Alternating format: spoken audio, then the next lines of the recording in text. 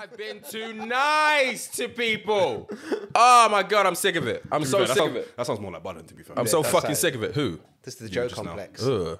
You okay, hun? Sometimes just wake up and choose violence. That's why I did my Wale list. Yeah, let's not fucking be nice. Let's not be the bigger person. I don't want peace. I don't want peace. I want chaos. I want problems. Problems. Problems. I'm sick of it. I'm sick of it. This would be a great intro. I don't even like you, man. Whoa. I don't like any of you. I see you on Sunday, though. Fuck it.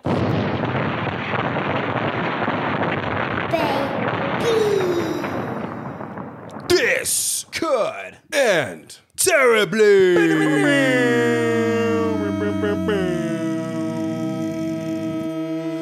Episode 28. Jeez. Ain't it great? Is that your bars? Yeah. Tony the Tiger, shout out Frosty's gang. Frosties all day. You went outside if you never had Frosties? Why would you eat Frosties outside? Why not? Exactly. Did you used to do the layering? I used to do like, did you do this as well? Where we did the layering of the Rice Krispies with the Frosties on top. Nah, yeah, I remember you did that. Yeah. No. I never liked Rice Krispies. You're a multi-cereal household. You kidding me? That's mad chat. You just had one box of cereals in your house? It was either that or porridge, yeah. You had porridge? In fact, we were rarely allowed Frosties. That's far too much sugar. Say what? Yeah, no, mum had a full ban on sugary products in the gaff. It's child abuse, isn't it? That's craziness. I mean, it's not hard to imagine. I was a hyper enough kid. I didn't need additional sugar, especially not in the morning. So not even like honey in your porridge? No. It was No like, sugar at all? It was like Weetabix. And when I went to my nan's house, I put sugar on the Weetabix. That was like a treat because mum wasn't around. Whoa. Yeah. Wow. You've come a long way. Yeah. And now I buy my own Diet Coke. What's up? Yeah, any given time in the Abiade household, there was Rice Krispies, Frosties, cornflakes, Cocoa Pops for my sister, and then whatever else. Jesus. And then sometimes when you go to the store and they didn't have Frosties, my mum would try sneaking like, what was the one that looked like Frosties but wasn't quite? And it was like a cornflake, and it had like little specks of like something on it. Bando Netto It wasn't Frosties. bran flakes. It was something else. It wasn't fruit and fibre, was it? No, it wasn't fruit and fibre. It was something else. We did have that. I remember it. That's quite I healthy. remember it. But anyway, I was a layerer of cereal. Milk or cereal first? Cereal. Of course, it's cereal Thank first. God, because there are some people who do milk first, and it's concerning. How do you make your teas? Order. Tea bag first, Yes. then hot water, Yes. then you have to squeeze the tea bag on the way out. Okay. You have to squeeze the tea bag on the way out, Right. and then the milk goes in after the tea But bag. what if it's not got a string? What do you do with the spoon? You just kind of Jab tap at it. Yeah. you sacrifice a drop, Squeeze it and on then the side. milk after the bag's out. So technically speaking, so they say, so the experts say, you're actually supposed to put the water in first. Yeah. And then you're supposed to put the tea bag in. Because if you put the hot water directly on the tea bag, you're burning the tea. And you're not getting its full essence. Oh, This could end terribly. No one better. tea connoisseurs. Exactly. It's the range, baby. Without further ado, hello to the listeners. I have to say apologies on behalf of This Could End Terribly. It's been a crazy week. More on that later. But we had to take a week off. And we have a very special guest with us today. Yes. Tommy is not here today. Salute to man like Tommy. He will be back soon. ASAP. But we have man like Johnny Vivas and a very special guest. You may know him as 1/3 of hip hop music podcast Rhymes Like Dimes. Jeez. I know him as Lil Bro. Jeez. He's known to them, man, as Yemi Abiade. Jeez. Yemi Abiade Welcome. Thank you, guys. of Rhymes Like Dimes podcast of the Abiade household and all those other accolades. And he does so much more. I'm going to let him introduce himself. But yeah, before I do that, thank you to all the listeners who continually tune in across all of the streaming platforms. We are still on YouTube, if you're nasty. SoundCloud, Amazon Prime. Is that the one? Amazon Music. Amazon Music. I always get that wrong. Apple Podcasts and Spotify, who give somewhat the better analytics out of most of these platforms. Thank you. Soon to come on more streaming platforms, but more on that later. Oh, are we? Johnny, how are you very quickly? I'm all right. I've become a crypto investor over Cool. the last couple of weeks. We'll get back to that because you're a hypocrite. Yemi, welcome to the podcast. This is weird. Is this your first podcast other than your own? No, actually. Yeah. I've actually went on a couple. Oh, shit. Okay, well. But this is my first with you guys. So happy to be here, man. Hey! Very jazzed to be here. You know what I mean? Obviously, long time listener. You know what I mean? Long time You're not- First time caller. You're not just a podcaster. And by the way, before we get onto that, do you reckon mum ever sits at home and just like, I'm so proud. My sons didn't take like the traditional African route of being a lawyer or a doctor. They didn't even take the more modern day route of being like into computer science. No, I've got 2 sons who are podcasters. How do you think she feels? Well, she asked me how both of our podcasts are doing today. Love it. I feel like it's always a bit like, okay, I'm going to ask you just because I want to know how you're doing, but I'm not sure if I really understand. I get that tone in her voice all the time. Yeah. But generally, I feel like, yeah, man. Big up Mumsy, man. She's been supporting all the shits. Shout out, She's Auntie. proud, man. Yeah. Auntie.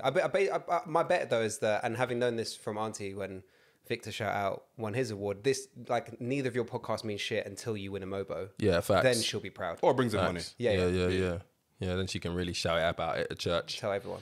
But yeah, you are not just a podcaster. You're not just my younger bro. You do bits. And you're the most industry dude I know. That's what's up. Tell the people why. Tell the people why. What else you do? First of all, that's not true. It is. But, It's true. It's whatever. Yeah, so I'm a writer, journalist, a curator. Yeah. Obviously a podcaster. A poor black man from Southeast London trying to make it in this Gunshot. in this dunya. When they said that we weren't gonna get out of this hood mentality, CNN said we'd be dead by 21. 100%. We're trying to make it out. You know what I mean? Hey. But yeah, man of many talents, I guess. Primarily writing. I started writing in 2012 when I was in uni. Started off doing sports writing, and then when I graduated, I did a bag of internships at like the Guardian and other like sports websites and stuff. Liverpool FC. Liverpool FC, yes, my club. Hey. I did a bit of writing for them as well. Daily Mail, you know what I mean? Jesus. Yeah. What do they have you writing? Sports articles. Oh, yeah? Yeah. So it was in conjunction with this website called 90 Min that I used to write for. They had me writing for the Liverpool site. Hey. And they got me hooked up with the Daily Mail as well. Were they like, look, we've hired a black guy. We don't hate all immigrants. No, this was pre-diversity. He was in there before they started caring about us. Oh, shit. Yeah. Pretty much. Damn. Yeah, this was around like 2015 times. So Were you like, I was born here, so please hire me. I did have to fill in a form just to be Did like, you? yo, I am from here. I am from here. Yeah, I had to show proof. Nice. But Nice yeah, and man. stuff. And then I kind of pivoted to music writing, and I kind of rose up the ranks. I wrote for a blog called Viper for a while, and then I moved to become the editor of a magazine called Dummy. And then from that, I was headhunted by a record label called XL Recordings. Yeah. Just that little record label, XL just a Recordings, small one. home of Kano, Adele, and the rest. You might have heard of him. You might have heard of him. Dizzy too. How could I forget? You might have heard of him. Might have heard of him. The Prodigy as well. Like small. Fucking hell. Shout out artists, Richard Russell. independent Shout out Richard creators. Russell. One of my Shout out heroes. Richard Russell. I think I've got him on my phone still. Say what? Can I text him? Yeah, you probably could if you Let's do wanted it later. Don't let him text him. Why not? He'll fangirl it. It'll just ruin. He's the only millionaire. demo. I got a demo.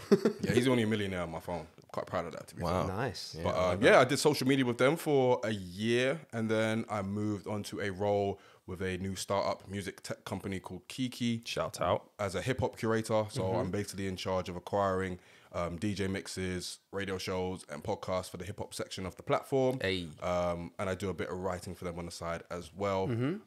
So yeah, man, that's pretty much me.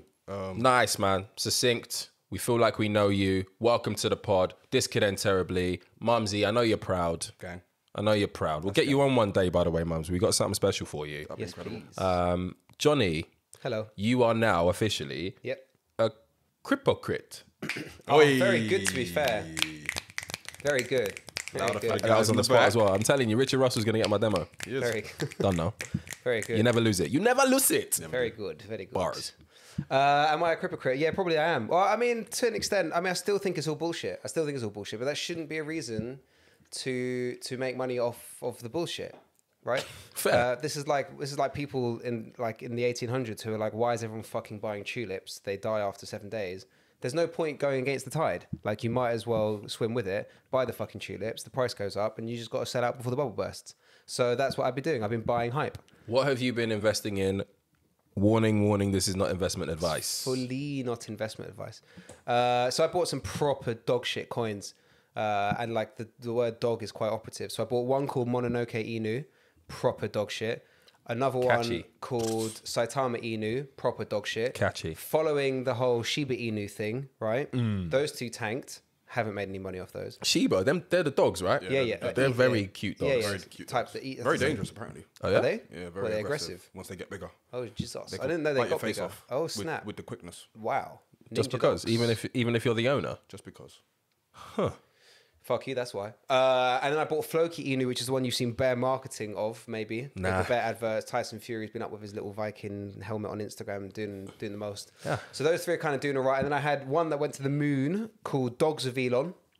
Okay. It's like an NFT platform. Bought that pre-sale. That mooned nicely. That sounds like a Reddit thread. Yeah, really does. But I mean, so was Sheba 2 years ago or a year and a Cool. half ago. So anyway. Have you made monies? Have I made monies? Are you allowed to say, oh no, you got people listening in it who are going to be asking you for a $5 in it? Johnny, have you made money? The people want to know. I'm doing all right. Man said 20X, so he said 20X pre-pod. I Something said like 20. He said 20. 15x. Yeah, 20X. It No, was he said 20. 15. 25. It was 20. 15 at one point. It was. That's a lot of X's. It's a lot of Shit. X's. It's a lot of X's. But it's not a 15X anymore. But yeah, I'm doing all right. Pick some decent guys. It's all good shit. Like, I'll say that. It's all right. It's better than my day job's going. That's for damn sure. We love to see it. And shout out all the people, again, going back to the listeners, shout out all the people who were giving us heat for not dropping an episode this week or last week when you'll be listening to this. Honestly, it's moments like that that make us really, really proud We appreciate to be giving you this source every other week. Mm-hmm. So what we're going to do is we're going to make up for the gap and you're going to have back-to-back weeks of releases. By God's grace, hopefully nothing else gets in the way of us providing you with that. But in the meantime, I think it's important that we do a quick little recap of what's been going on in the world. Whoa. How are you, Rich? Oh wow. Okay. I am. forgot. I'm okay. Most so people do, don't worry. today it's been a mad week, and as I said, we'll get back to this for content purposes in the future. We will reflect on this particular week. But today in particular has been pretty shit, man. I lost my fucking wallet. I walked literally 10 minutes away from my yard, came back. I've lost my wallet. It was a brand new wallet. It had all my shit. Before you man came, I was renewing and cancelling cards. Turned out you were in a foul mood. And then yeah. And then I was like, couldn't happen to a nicer guy. and then I got news that one of my brothers has COVID as well. So shout out Pete, but like, you know, he's Shout going out to be Pete, all right. And then after that, like I went onto my Instagram and I found out that one of my uni friends rather has died. So yeah, it's been a tough afternoon.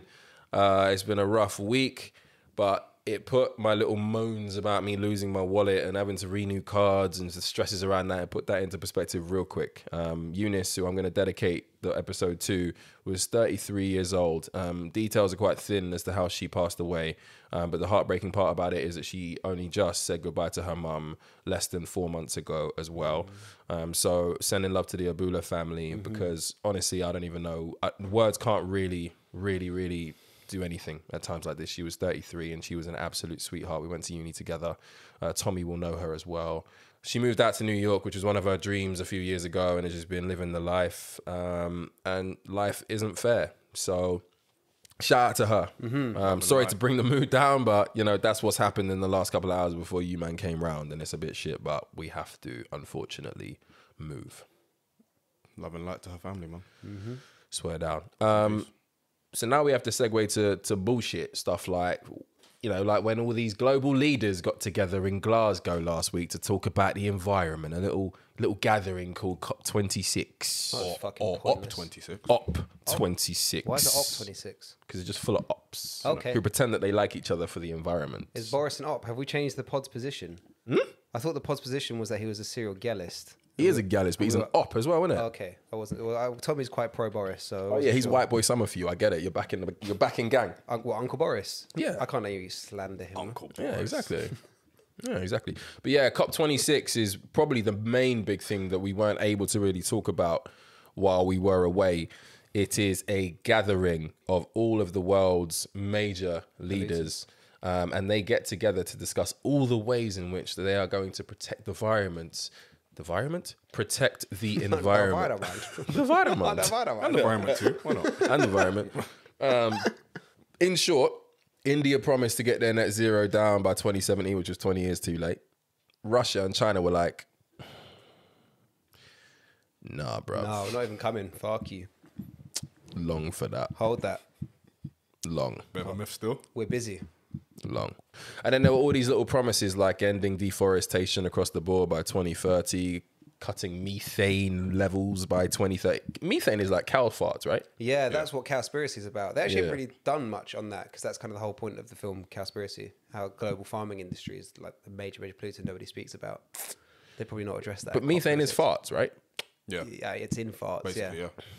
Greenhouse wild. gas and that. So it's like something that's very, very natural is just fucking us all over. Yeah, It's crazy, isn't it? yeah.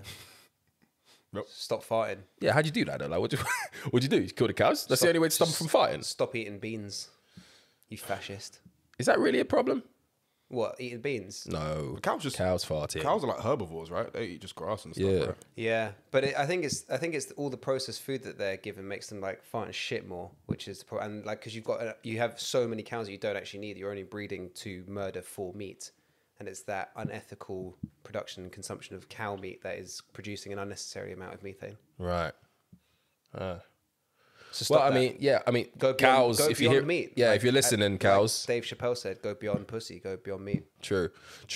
And then obviously the bigger part of this whole COP26 discussion isn't necessarily about what the big countries are doing. It's about the effect that these bigger countries are having on the smaller countries. Delegates from smaller nations have expressed or did express their disappointment with the actions or rather lack of actions by the world's richest nations.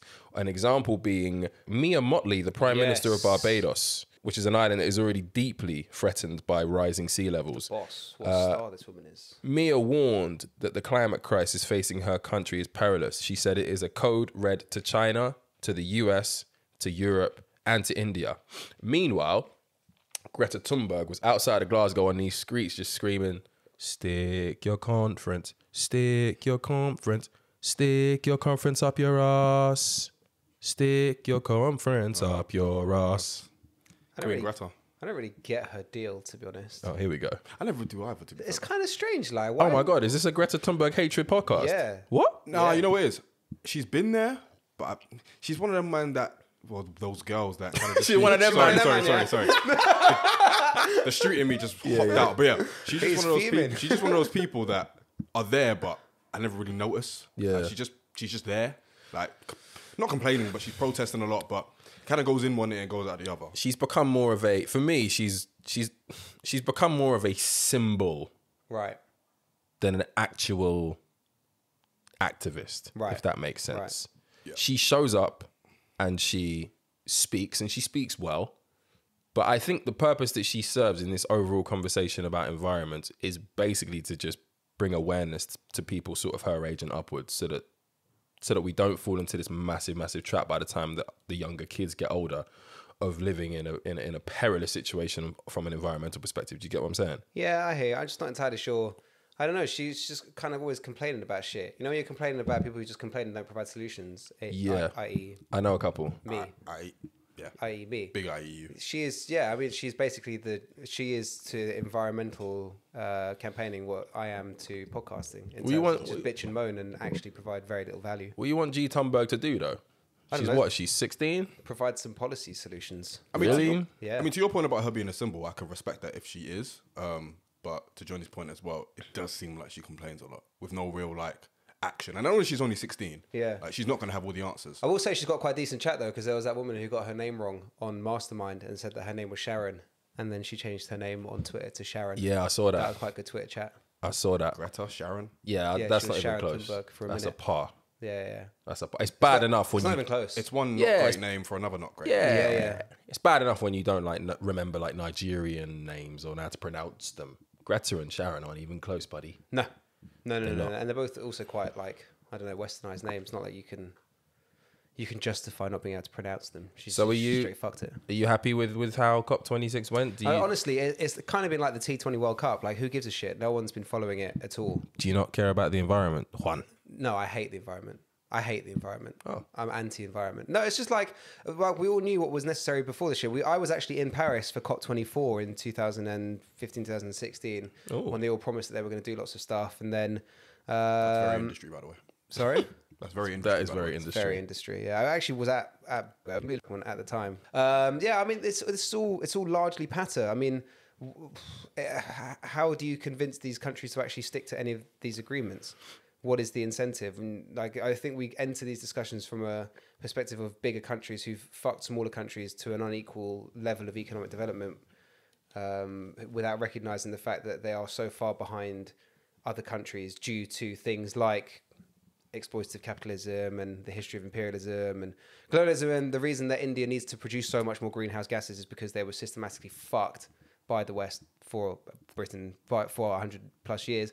And it's actually unfair to them to try and fuck their economy without aptly compensating them. So if the discussion around environmentalism was to do with redressing the imbalances that capitalist imperialism caused, then that maybe we'd all have a bit more sympathy for making India cut their greenhouse gases. But it's actually pretty fucked just to tell them to give up a section of their economy and impoverish their people. But what about China, who just like continually like keep opening up these, what is it, coal mines and shit? So some of the largest, fuck me, I do not want to be like the guy who defends the CCP, but Too like late. some of the largest investments in green and renewable technology in the world are by China. No country invests more in green and renewable technology than China. Fine, they're a bit guilty of the whole. Well, they're kind of one of the first to ban Bitcoin mining. They've closed down net coal usage and coal plants, investments in coal plants, etc., etc. They're making large strides towards it. But again, you know, why was their economy kind of so far behind for many, many years? It's because they were subject to part of a similar economic battle against capitalism since the 40s and 50s that has led their economic focus to be on production to catch up, as opposed to America's, which was kind of further ahead at the time. Yeah, there's a whole long story, etc. Yeah. But China is not just fuck China. Like, fuck America's like now moving back to shale extraction. So we're pretending like that's not bad for the environment. Yeah. I don't know. It's just a lot of waffle. It's a lot of waffle. And you just kind of hope that these countries actually stick to it. I'm a skeptic. And how do you feel about the 400 planes that made their way into Glasgow from all of these? And actually, I talked shit about Greta countries earlier, but fair play to her. That time that she went to New York for a climate summit, she sailed across the ocean to get there. I was like, all right, so put your money where your mouth is, right? Yeah, so they're saying that the 400 planes would generate more CO2 emissions than 1,000 Scots burn in 1 year. Yeah. You know what that's called? What? Flyrony. Very good. Very good. Yeah. Let me do my Sprite. Now click. Yeah, but I mean, I don't know. It's just mad chat. Like Rishi Sunak we host this conference, and then Sunak cuts the duty on domestic flights. Yeah. Like all of this like grandstanding is just it just feels like a way to shit on smaller countries without actually addressing the problems at home. There are things that big countries can do to sort their own houses before forcing other countries to sort theirs out. Yeah. And it feels like this whole conversation is often approached from the wrong angle. Cool. How does one segue from COP26 to Dababy? Both are fundamentally topics on reducing the amount of gas that comes out of people's holes. Sweet connection. That's a fucking slam dunk. Sweet connection. I gotta give Johnny that. Thank you very much. This also happened while we were away, and we could not discuss this, especially with music aficionado, hip hop aficionado in the house, Yemi Abiade. Oh, I thought you were going to say me. No. I low-key did. No. If you don't know what we're talking about, I think it was a good few episodes ago now, we discussed the cancelling of Dababy. It's a bit of a mad one. Because of his very inflammatory comments during one of his performances towards the LGBTQ plus community. Mm-hmm. Now, we didn't really follow the story thereafter, but what happened after was he essentially had his whole summer cancelled, gigs-wise. He was probably slated to do about 20 festivals and performances in what is the peak season for performing artists, especially post-pandemic. Nearly every single festival organisation cancelled him, and he found himself in a very precarious situation where he went from being the Grammy-nominated, one of the biggest artists out, to ultimately being blacklisted and blackballed. What we weren't expecting then was a very strange, and honestly, one of my favourite articles, one of my favourite stories of the year. Dababy has apparently been given a green light to commence with earning money as a recording artist by the CEO of an LGBTQ plus community. Nice. For real. He's been uncancelled. He's been He's been uncancelled. He's like the one guy who like escaped the friend zone and like, Yeah. marries the girl. So Except this Dababy's time it's with the gays. ignorance has earned him acceptance of the LGBTQ, but the community is content on giving comedian Dave Chappelle the boot. Ah. In the months since Dababy spewed hateful homophobic tirades Right. during his Miami Rolling Loud festival, as I mentioned, Relationship Unleashed, which is this LGBT community or organization rather, the CEO, Gwendolyn D. Clemens, explained that he has learned a lot over the past few months, did not understand what he was saying. Right. Right. But in short, we give him the blessing to get back out there and do what he does best. It's very generous of them. It's very generous of them. It's very kind. And then he performed at Rolling Loud New York as well. Yeah. Didn't he? And then he went out upon 50 Cent's invitation to perform at Rolling Loud in New York. He's got a new 22 show tour I've written in my notes on Dababy. Yeah. It's pretty mad. And he also doubled down on like his stance. Like, At the time. at the time of his Yeah. cancellation, like he was dropping freestyles. Oh, he fully said it. He went on Donda and said like, "You guys are trying to take money away from my children. Yeah. Food from my children's mouth and all that." So he doubled down. He wasn't, even though he apologized, he was not apologetic. Yeah, he backed it. So how do we feel about the tap, so to speak, being reopened for old Dababes? I feel it's The babes. maybe the LGBT plus Q plus community feel that he's now the grown up. Very good. Yemi. I'm not even entertaining adult. that. Oh, you're on it as well. Yeah. The mature. Where do I go from here? The mature. Listen, man, I think it was inevitable, really. I think while what he said was really bad and egregious and stuff, I think history is kind of showing us, like more recent history anyway, is kind of showing us that even if someone is cancelled, if they're like a very valuable asset just in terms of like the people that they're working with and they're negotiating with and they're just kind of, you know, being in partnership with, they're going to find an excuse to have him do what he does best in order to line their pockets. Brings up an interesting point.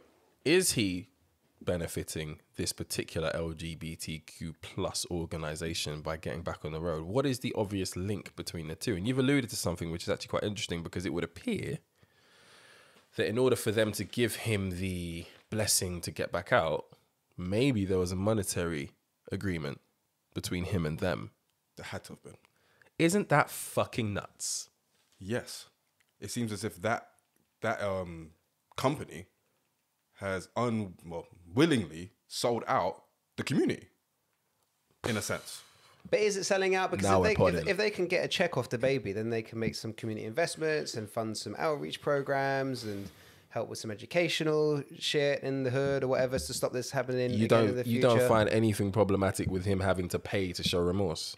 I mean, ultimately, when Auntie passes the hat around in church, Yeah. Yeah. Don't do this. Go. what are you putting a fiver in for? The church. Right. Yeah, I mean, I'm not giving a tenner in tithes or whatever Well, you at are. church for my sins. Well, you kind of are. I'm not. I mean, that's the origin of it. No, it's offerings. I mean, maybe I've got this completely wrong, but I know that my money is going towards the staff of the church. I know that the priests and the staff at the church aren't very well paid. So And it goes to maintaining the church as well. Maintaining the church, it goes like, we contributed to my mum's church recently like because they need a whole overhaul. Funding like the structure and the Yeah, but it's not. I'm not classes saying, I've been out on these streets like banging everybody, like killing people, and I'm like, I'll give a tenner on Sunday and everything's you blessed. are committing sins during the Yeah, week. okay, and okay, on but- Sunday you'll pay £10. No. But that's not, depending on who you are. So this is it. It's not. Dababy is just paying the church of the gays. That's what he's doing. He's putting his £10 in the gay hat, and he's now allowed to sing again. But the gay organization or the LGBTQ plus organization are not a church.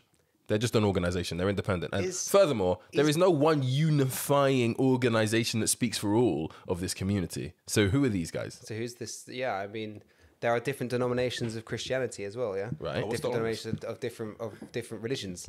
He's paying his penance to the first people that tell him that he's kosher. That's it. And he just needed someone to whitelist him again. Yeah, and in terms of optics, it looks good because you've made peace, I suppose, with a company that represents that community. Right. So you could go off and say, well, look, I've kind of like not repented, but I've grown. Yeah. I've developed. I'm this new, woke You guy. guys trying to wind me up? So you know back in the day when You guys trying to wind me up? No, but honestly. optics wise though. No. You guys trying to wind me up? Do you remember a few episodes ago when we were like, remember how in the early 2000s every UK like music group had like one black guy in the lineup for diversity, right? Yeah. Shout out Rocky from Blazing Squad. Shout out man like what's his name, Simon from Blue. Marcel. Who? Marcel. Bradley from S Club. Come on, all the boys. Yeah. Basically, this company is now Dababy's token black guy in like his companies that sponsor him, right? You have a roster of companies that like endorse you as an artist. He's now got some gays on side. But on the flip of that, Happy days. he can also say that he's got an LGBTQIA plus community like aspect on side as well. So he looks like he looks better. He's doing his bit. Yeah, so he's doing his bit. That's He's got a kind of what I token mean by gay the company. optics. Yeah, he's got a token gay company who now says this guy's not a homophobe anymore. For the small price, for a small loan of $1 million, they get to sanctify him. Fuck this shit. Who does Wiley have to pay to be uncancelled by the Jews, Johnny? Who does he have to pay? Johnny. Since we're on this bullshit about money equals fucking repentance, who does Wiley have to pay? He can pay me. Let me know. He can pay Johnny. me. He can pay me. Literally Johnny. He can pay me. He can pay me. Literally Johnny. I'm in Bitcoin. I mean, I'm in Bo. I'm in Bo. True. It'd be quick. He can walk here. I'm here. He can pay me. He can pay me. Easy.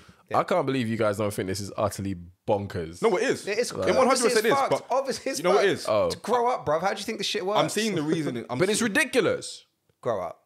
I'm seeing the reason. He keeps saying that. I'm gonna punch him in the face one day. I swear to God. He said that. He even said that to me. He sent me a text saying he's coming around to yard. I was like, yo, by the way, my mood's a bit off. I've had an awful afternoon. He said, grow up. After everything I told you I've been through this afternoon, this motherfucker said, grow up. I literally. I mean, I didn't know that at the time. Yeah. That's why you shouldn't lead with him, motherfucker. Yeah. You should ask me what's wrong instead of saying grow up, motherfucker. That sofa chair will get flipped Jesus real quick. Christ. Fuck, who needs enemies? I'm telling you. Yeah. No, it's 100% bonkers. I feel like that company I mean, first of all, like you clearly don't move in the interest of that community. You're literally seeing dollar signs when you look at Dababy. You're seeing a big floating dollar sign and you're thinking, cool, let me cash out on this guy. And we move. Mental. It seems that way anyway. They might do some good. Maybe. They might do some good. Maybe, but I feel like he clearly hasn't changed his views and they clearly are chasing whatever they're chasing. Yeah. At no point are they compatible Yeah. because you're going against someone who clearly doesn't have much regard for the people that you represent. So why go into that anyway? Listen, Wiley gives me £1 million. I go to Stamford Hill. ain't got a million. I build a shul. I buy some siddur. I finance some Saturday classes for the kids. Is Wiley an anti-Semite or is he a mensch? Is he a friend of Israel? It's a grey area, right? It's business. It's business. No, listen, it 100% is business. But does that mean that it's right? I think it's a naive question. It's a naive Why? question. Because, okay, so what's the The alternative? thing that we is cancel this about guy you, forever? no, Johnny. The thing you're being a bit too. You're hyper rationalizing this whole thing. We want to talk about how nuts this is and what the wider ramifications of this is, that an independent organization can ultimately hold the keys to a otherwise successful man's career based on one fucking mistake, this and is it has great. to be an ongoing in perpetuity agreement potentially. Yeah. So he chops up his paychecks at the end of every quarter that he gets through the mail, and it's like, this goes to my daughter's college fund, this goes to my son's car, this bit goes to this organization. Yeah. Crazy. This is wild. great. This is great, right? So remember in like episode 1 or 2, we discussed your man who did the 12 years a slave workout, right? Yeah, what's his... And we had a chat about like, should people just be out of their bag forever? So Dababy is pioneering. He's a pioneer because what he's basically establishing is the market for uncancelling yourself, right? And so from now on, rich people can set a budget for racism. You can set a budget for homophobia.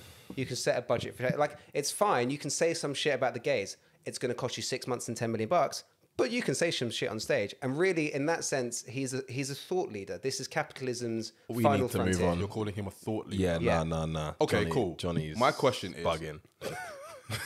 He's bugging. I'm getting annoyed. thought leader, I'm getting pioneer. fucked My thing. But to that point, was he ever really cancelled? Yes.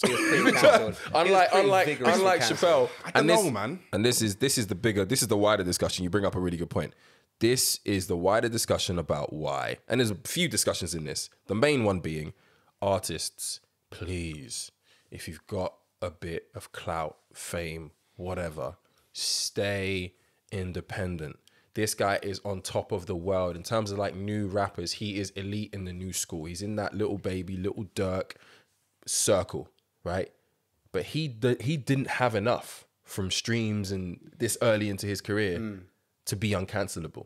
Right. He's not like Dave Chappelle, who has had generations of making cash and is untouchable ultimately. Yeah. The bigger message in this is, yo, these new guys, you need to stay independent, man, because you need to hold the keys to your career. Because as long as there are organizations like this who can tap your label on the shoulder and be like, nah, he's not performing, until that power is no longer in existence, we are fucked as artists. Yeah, I mean, I would also say don't go on stage and say mad shit. Of course. But business. But of course, but I mean, and we're going to get onto statute of limitations with regards to offense and all this other stuff in a bit. But yes, he said an offense. Then what? Cancelled forever? Well, this is it. He's established the price of not being cancelled anymore. Fair. All right, cool. But why I don't think he wasn't necessarily cancelled is, it just really depends on what you mean by it. Like, yes, he was taken off various festival lineups. He lost endorsements and all that stuff. Were people still listening to him? Yes. Were people still like, up in his streams, putting money in his pocket, yeah. What little money streaming gets for you? Yes. So it really just, for me, it depends on how you look at cancelling. You can lose all these deals, but if people still fuck with you, they're still going to fuck with you. Especially fans. Fans don't care. So fans really don't care. Is R. Kelly cancelled? Like, don't tell me. Hey. Don't tell me yes, white girls aren't still bumping Ignition and guilty DJs are not still bumping it in the club. I don't know a DJ who's playing R. Kelly these days, brother. Boy, I don't know what sordid fucking spots you're still frequenting. You need to go out and clap him. But his streams did go up when he went to jail. That's right. So in one aspect, I mean, he's also gone to jail. That's quite. But you know what that was? That was like I probably was a few of them streams. I was like, yo, this is the last time I'll be able to do this. Like, let's just have one last R. Kelly night. You know what I mean? Let's slow dance one last time to Robert Kells.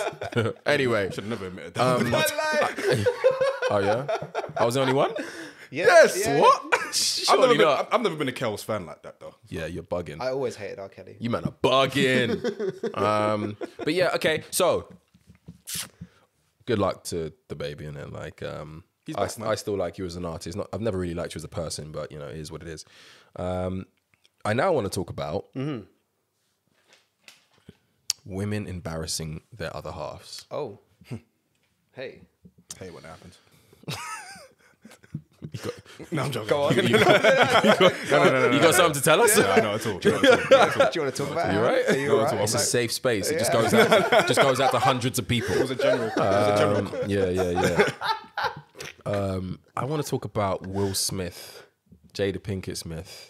Jesus. And I also want to talk about Jeff Bezos and Lauren Sanchez. Which one should we attack first, guys? I mean, Jeff Bezos was on smoke, man. Like, I'd feel away too. I can't even lie to you. Like the way Lauren, is that her name? Lauren was looking up at Leo. She was ready to eat. She was ready to eat that man, brother. I already feel like girls can't hide it when they're on it. Yeah, that was just crazy. I want to eat you alive. Yeah, crazy in front of my man. Crazy thirst. I almost want him to watch whilst I eat you. That was kind of the face she was giving. Yeah. It's like one of those really weird like cuckold porns. Yeah. But then really again, weird. like tutus, why would you take your missus to a party that you know Leonardo DiCaprio is going to turn up in a tuxedo? So as it turns out, apparently Bezos and DiCaprio are close friends. Oh, they are. So I don't know if that's the first time that they've all met. That's maybe not the first time he's let Leo off his wife. I don't know. I couldn't possibly say. I mean, he's a sus geezer, yeah? He's a sus geezer. When he come out of that space capsule and he was doing that interview, that laugh, That's the laugh of a man who lets. Can you give us the? I didn't see the laugh. It was Did like you? someone asked him a question, and it was like bare basic, and he was like, "Yeah, I'd do it again." Like that's the laugh of a man who lets other men fuck his wife. Cuckold. But to be fair, if you were gonna get cuckolded by anyone, It'd be Leo. like that's less embarrassing. That's less embarrassing. I think the narrative. She's a little too old for him though. I mean, I don't know. He's Leo. quite old. Leo's not young not anymore. young. Him I and know, Brad but he Pitt- prefers like. Yeah. To be fair, Leo likes women- 19-year-olds. Yeah. He's Oh, a does he? sick. He's a sick bastard. Oh, So shit. she's probably way too old for him. Yeah. Yeah. She's way too old for Leo. like 50 something. That's big facts. She was filling out that dress though. Brother, she literally nearly broke her neck looking up. She was like. All the teeth in the world. Yeah, it was like our Bruv, fans. bare It was like teeth. our fans looking. Bare to teeth episode- and eyes. Yeah, it's like our fans waiting for episode 28. They were like, where is it? Teeth, eyes, and vibes, bro. Yeah. Swear. Yeah, I don't know. It's a sticky one, literally and figuratively. But I guess the issue isn't necessarily, well, it is one of the issues. The issue isn't necessarily how she looked at him. Well, it is kind of, but Jeff Bezos, man, is, I think, still, if not, it's that sort of rotating 3 at the top of the wealth list. Richest man in the fucking world. Yeah. And still, Yeah. Yeah. I mean, and he's not like inherited wealth. Like he did that shit with Amazon. Amazon back in the day was like what book? They were in books or some shit, like online books or some shit. OG. Look at that shit now. It's like he's an impressive brother. You know what I mean? Like he's not one of these neeks, like one of these Waltons who inherited their money. Definitely a neek. He might be, but you're losing my point. And you still have your wife in front of the whole world, fiending for another pee-pee. Jeff Bezos is not a handsome man. Correct. It doesn't matter. Brother, there's no such thing as an ugly billionaire. I think I with hear this, that, but next to Leo, they might well be. yeah, this is what I was going to say. Basically, There might well be. What the whole saga proves is you can't put a price on source. And Leo has lots, and Bezos has nada. How do we know? Why are we speaking on a man's source like that? Bald and everything, bro. Bald Maybe and she likes a bit of hair, you know? So he, Right, come I out, wouldn't- he released that picture the next day, being like, "Leo, I'm coming for you," leaning on a picture. That was problematic. That was by the way. proper like Hampstead Heath. That was problematic. It wasn't Cruising. Leo's fault, Jeff. Talk to Lauren, buddy. I thought that was some real gangster stuff, man. Oh, yeah? Gangster Disciples, GD. No, that was like I don't know. That was Yeah. kind of a bitch move. It's like when he's trying to be part of the joke, and actually he's still very much the joke. It's good to know like these modern day billionaires still use the old school ways of killing people. Just push them off a cliff. Yeah, yeah. I mean, I certainly wouldn't be taking non-commercial flights if I were Leo for a while. Okay. I'd hide in plain sight. Yeah. For a little bit. This guy basically funds the CIA. Like if he wants to fucking kill anyone, he'd just. Yeah, we're going to be getting Wouldn't take a lot. Amazon Prime deliveries via drone as well. He might just drop that anthrax. Yeah, he might could just just drop the he might anthrax just on Leo's crib. drop a fucking torpedo missile. Yeah, I would not fuck with him. Why is Lauren doing that? Why is she doing that? Listen, She lost herself, man. when the winds take you, the winds take you. Is Leo still that hot? I don't know. It's like an age thing, right? It's like you grow up with people that you've wanted to fuck your entire life. He was right? a beautiful young man, He to was be fair. Yeah, right. So like there are people that you loved when you were younger, who and maybe like 21-year-olds would be like, "Who's Halle Berry?" And Yeah. you'd be like, "Fuck," right? It's kind of like when I tell people that like I'm still in love with Michelle Rodriguez from the Fast and the Furious, and they're like, "Huh?" Exactly. And I was like, "Bro, did you see her in Fast and the Furious 2? He is Too Fast, Too Furious. Did you see her in that? he is- I grew up with that. He's her Michelle. She's had a problematic though. Is she? Yeah, she's said some things about the blacks. Oh, I mean that's Latinas, isn't it? What? Why are you coming? Latins, yeah. God, You I've guys, had you the guys, Jew and the you guys Latino appropriate. invective You this guys episode. appropriate, but you don't really love us. Come on, man. Appropriate. Yeah, you do. Shut up. You're not appropriate. Anyway, We're gonna do this where every black guy is Jada- calling himself puppy recently. Jada- I would talk about appropriation if which you want about it. which black brother is calling himself Pappy? Almost every black geezer You on Twitter. you call black man Pappy. What, that's very sus. No, I don't. Listeners, go back to every single episode of This Could End Terribly from 1 to at least 17.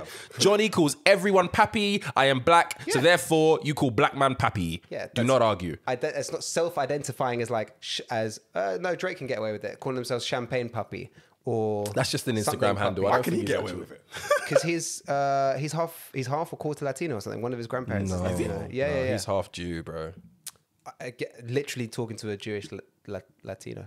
Drake isn't. He is one of his. Bro, you grandparents think just is because he jumped Latino. on Bad Bunny, he's got a quarter? No. One of his grandparents is Colombian or something. I think you're making that up. Where did you obtain this bad boy piece of information? Google it. I've been sitting on it. Can you man talk while I check this? Yeah. Yeah. Google it. I am. So wait, on his mum's side or his dad's side? I don't know which side. Is Drake Latino? I thought you heard it around the Jewish grapevine. No. Okay. It's on the Latino grapevine. Can you shut up? His father is African American Catholic, and his mother is a white Canadian Jew. I thought it was. Can you shut up, Colombia? I read somewhere. Hey, well, anyway, there's an example. Why is he calling himself Champagne Puppy? He's not Latino. It's a handle. It's a handle. There you go. He's the exact type of person that would call himself. That's Puppy. cultural appropriation, motherfuckers. Anyway, Jada Pinkett Smith. Jada Pinkett Smith, and on the continued narrative of just like wives who should probably just like rein it in a little bit. Boy, a little bit. It's bad enough that it's been, what has it been? Hasn't it been 25 years since Tupac died or something like that? It's bad enough that she does like basically weekly, that's not weekly, probably not even monthly, but may as well be yearly dedications to this guy who apparently she had a platonic relationship with. They never banged. They were just very good friends in art school. Does anyone still believe that? Right? It's bad enough that she does that. But then all of a sudden, the Smiths, who were like everyone's favorite couple way before J and B, right? Were everyone's favorite like goals. They decided that with all of their wealth, ridiculous opulence and wealth, that they wanted us to see them more. One of the worst fucking mistakes for their profile and their brand I think I've ever seen. Bro. They're literally the world's most obnoxious couple. Yeah. In all of Hollywood. Yeah. I was really on like the Will Smith Instagram wave for a while. And then I wasn't. I can't deal with it. I will say that the entanglement, brother, can we start there? Was maybe, I'm going to say, the greatest Twitter weekend of all time. I'm going to say the greatest Twitter weekend of all time. She came up with a new word. Yeah. And actually, to justify her schlaggery. We have to thank her for her service because that word has become very useful. Yeah, true. Facts. Very useful. She's the second coming of Future. Yeah. I mean, I don't know what the Scientology laws are around divorce, but like, it's just so clear these two people shouldn't be together in the same country. Yeah, no, like it's no. awful. I look at it deeper, bro. I think, and I'm not saying that this is gonna work for everybody, and I'm gonna get your views on this after. Not everybody is built for monogamous relationships, especially when they are that long. They've been together for 25 years or something like that. They're 22 when they met. That's okay, right? If you have an agreement that that's the relationship you're going to have, and I think he's alluded to it, because Will Smith, by the way, listen, there's a reason why we're talking about this, is he released his new book today, and he's been doing all the promotional runs and all this other stuff, and it's all been very messy. That's why we're talking about this. He released the book, and there are many things in there about their sex life and all this other stuff, and how their relationship changed, and how he had to fight to keep it alive, and all this normal relationship stuff. But what I don't get is clearly this couple has an agreement whereby monogamy kind of went out the window at some point. Jada Pinkett is the only one of the two who has the fucking business on Front Street. If Will Smith is out there banging Margot Robbie, as the rumor says, guess what? He's a G, number one. He's a champ. But second of all, it's a fucking rumor. We don't know it for true. Yeah. August Alsina got messy, went out onto the streets, and then she was like, yeah, but it was an entanglement. She denied it first, though. She denied it first, no accountability. And then she's like, actually, it was an entanglement. Sorry. Yeah, an entanglement. And then every fucking week, this Facebook Red Table Talk thing comes out. So joke. It's something or the other about their sex life and how she's just ruining this. How they're struggling, basically. Yeah. Brother, I mean... Of all people to tell, Gwyneth Paltrow, bro. So this is it. How would you rather your relationship disintegrated? Would you rather your missus eyed up Leo DiCaprio and then just ran away? Or would you rather she like went on a sustained campaign to embarrass you over the course of 3 years on YouTube?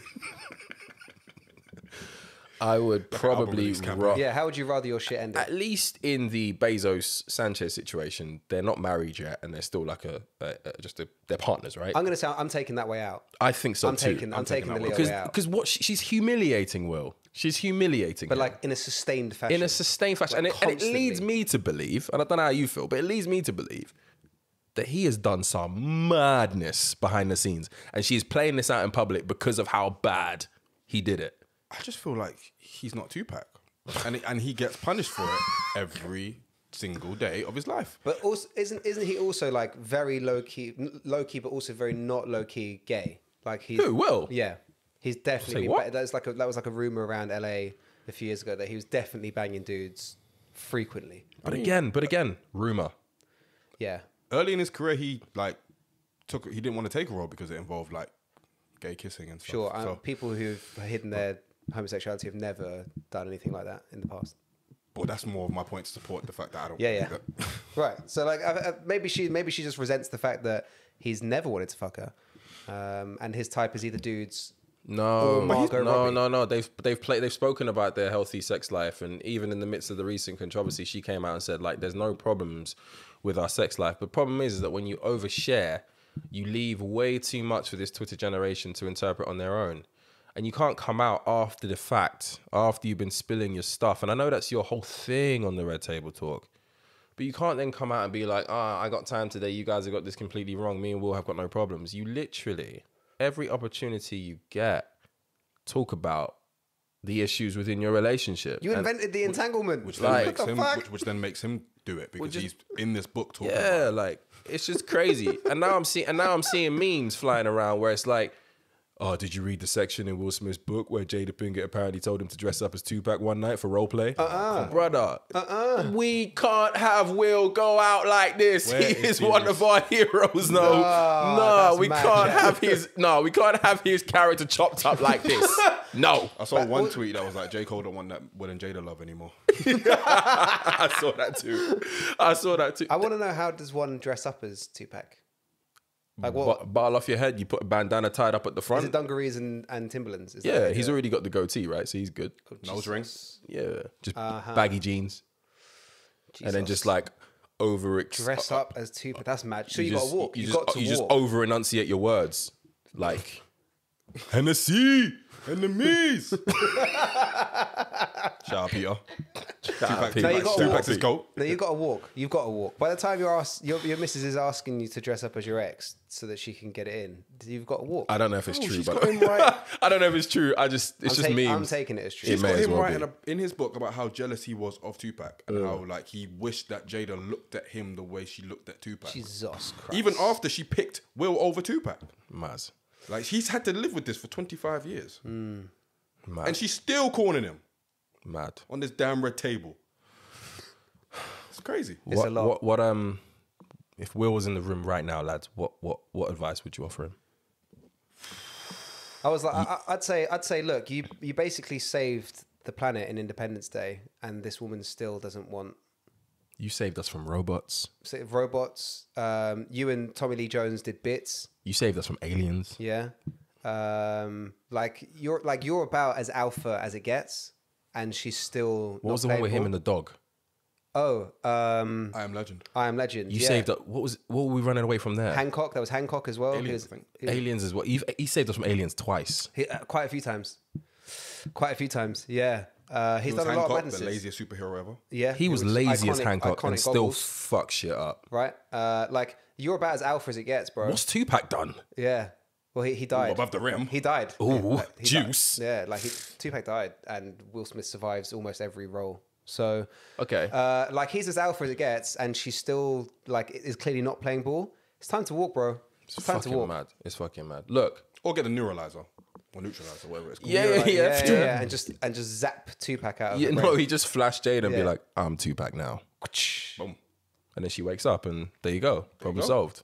Then you can be him. I'm just thinking about the kids, man. The kids must just be thinking. I know the kids are a little bit. They're already fucked They're up. all a bit zesty in their own ways, but Yeah. like zesty. That's a mad choice of words.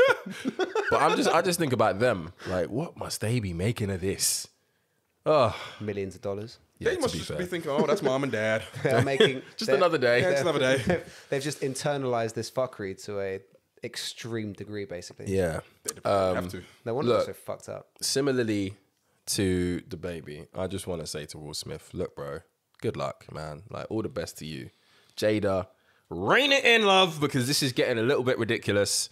You should not be chopping down a king like that in this fashion, okay? You are beautiful. You're successful in your own right. I know you got to keep yourself, you got to justify your existence a little bit on that red table, but please, I mean, just, yeah, I think it's run its course. Does she still do red table talk with her mum and Willow? Who knows? Because if that's the case, that's multi-generational corn. Like, you're embarrassing your husband in front of his mother-in-law and his daughter. What are you saying? Is she People will be going up on that show and just making a mockery of themselves full stop. Like some of the women that go on there, like what was it? Steph Curry's wife who went on there and was like, I know I've got an amazing husband and I've got this amazing life and everything's blessed and I got these beautiful kids, but I actually just want other guys to find me attractive and come up to me and all this. And it's just like, brother, what are you talking about? Like, come on, man. He can't win. Anyway. Can't win. Shout out Will, man. Shout out Will. Justice for Will. Johnny. What have I done? No, you've done nothing actually. But there's been a bit of a scandal in the old House of Commons, hasn't there, this week? Just a little one. Something to do with MPs and second jobs. Something like that. Part-time MPs, yeah. Do you want to break it down? What's been going on?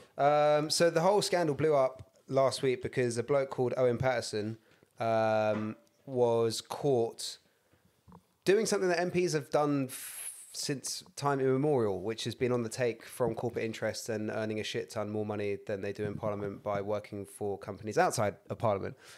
This bloke was a particularly egregious case that got picked up with the press because he was taking money from Randox, whose adverts you would have seen doing the old quick testing shite. Randox got Pete hostage right now, boy. And the conflict was that he apparently lobbied the government to get them a whole bunch of contracts.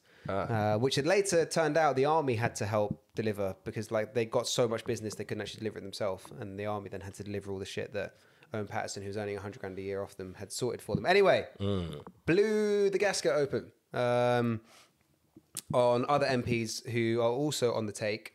The bit that was particularly egregious is that basically the Commissioner of Standards in Parliament was going to be like, this guy's fucked, you can't do this. And then Boris Johnson, who's also under investigation because of his dodgy wallpaper, you might remember, he got Tory donors to pay for his wallpaper, basically said, well, fuck the Commissioner, we're going to change the rules around how we judge people are on the take. So we're going to suspend it, and then Parliament's going to vote to change the rules. And so he managed to whip Parliament to change the rules. 24 hours later, because there was such a backlash, then undid the vote, where people had, like all the Tories had voted to like basically sanitize corruption and then had to vote against it 24 hours later. Proper jokes. Anyway, so a whole bunch of other MPs then started having their shit dug into because Owen Paterson fucked it and Boris fucked it. And it turns out that a bunch of other MPs are on the take. MPs, including but not limited to. Are they all Tories? Basically, if you look at the list of like the top 30 earners, 29 are Tories, and there's one Lib Dem. Select favourites are Andrew Mitchell's on 180k a year, Julian Smith's on 144k a year, Chris Grayling, the former Transport Secretary, you might remember the bloke who was famous for hiring a ferry company to help with the Brexit transition that owned no boats. No. But yeah. A serial failure in government, famous for it. It's on 100k a year from a ferry company. Okay. In addition, and maybe you should tell the listeners how much these MPs earn in their day job. So are you going to get there? Yeah, we're going to get there. Let me land. Why does he always say that? John Redwood is on 200 grand a year, and then special shout out to Natalie Elphick, famous friend of the show, famous for telling Marcus Rashford to stick to his day job. Yep. Has been found to have a second job. Of course. Okay. As well. The most egregious case, however, is none of these people. The most egregious case is a chap who Brexit fans may remember called Geoffrey Cox. There he is. Who stood up in Parliament with his baritone voice and defended Theresa May. Actually, no, fucked Theresa May in Parliament, but discussed the not literally, policy of withdrawal and the Northern Ireland backstop in Parliament. In a voice that was very nice to listen to. I quite like this voice. He's earned £1 million in the last year.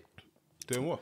I'm so glad you asked. Don't hate the player. I'm so glad you asked. He is a very successful barrister and has been a very successful barrister for a very long time. Paid the cost to be the boss, baby. He, funnily enough, as a former Attorney General and a current sitting MP, was defending the British Virgin Islands. Yeah. Who are currently being sued by the Foreign Office. Okay. His own Foreign Office as a Tory MP, whilst using his parliamentary office to do so. Which is a big no-no, by the way. The British Virgin Islands being a tax haven. This guy was defending a tax haven from his office being sued by the government that he works for and earning £1 million a year for it. small conflict of interest. There's a few different Small. there's a few different threads Lobbying. you might disagree with. I'm gonna say that as we wrap up this micro section of the topic, the biggest shout out of all, the man who catches strays on every episode, Keir Starmer, Here we go. was also lobbying to have his own second job in 2017 for a company called Mishkondiraya, which was done for tax fraud. I have an old, no longer friend who used to work there. Right, who were investigated for money laundering. Keir Starmer wanted a job in 2017. They were investigated for money laundering in 2018. Jezza himself said that Keir wasn't allowed to do it. Saved Starmer from himself in hindsight. So Labour are now coming out saying, no, Starmer refused the role himself, which is bullshit. Jez stopped him doing it. Anyway, as you can see, almost everyone is on the take for second jobs. And so the argument has somehow moved away from should MPs be lobbying government on behalf of companies that they work for, which is an entirely good and reasonable debate to have, to is 80 grand a year enough to live on? And I did a bit of research, and 80 grand still puts someone firmly in the top 5% of UK earners. Yeah. So, what do you think? Do you think that they should be allowed to have second jobs? So this is where this is where I end up getting attacked, basically. So my view is that MPs should earn more than 80 grand a year. How much should they earn? That is not necessarily for me to decide, but I think the number should be higher. Is 80 grand a year a lot of money? Yes, 80 grand a year is a good salary. Yes. It's a very good salary. Yes. It puts you With in the a top healthy expenses account as well. Let's not Sure. forget that part. Absolutely. Puts you in the top 5% of earners. It's a nice amount of money to live on. It's a lot more than the vast majority of the working population get. However, for the quality of people that we want representing us in Parliament and the quality of people we want running the country, 80 grand a year is likely to be a pay cut. People are put off from getting into politics and becoming MPs because it isn't profitable. Okay. There are many, many jobs the type of people we want to be MPs could do for a lot more money and a lot less stress. Feel you. All the campaigning about is 80 grand a year a lot of money, I feel is coming from the wrong angle.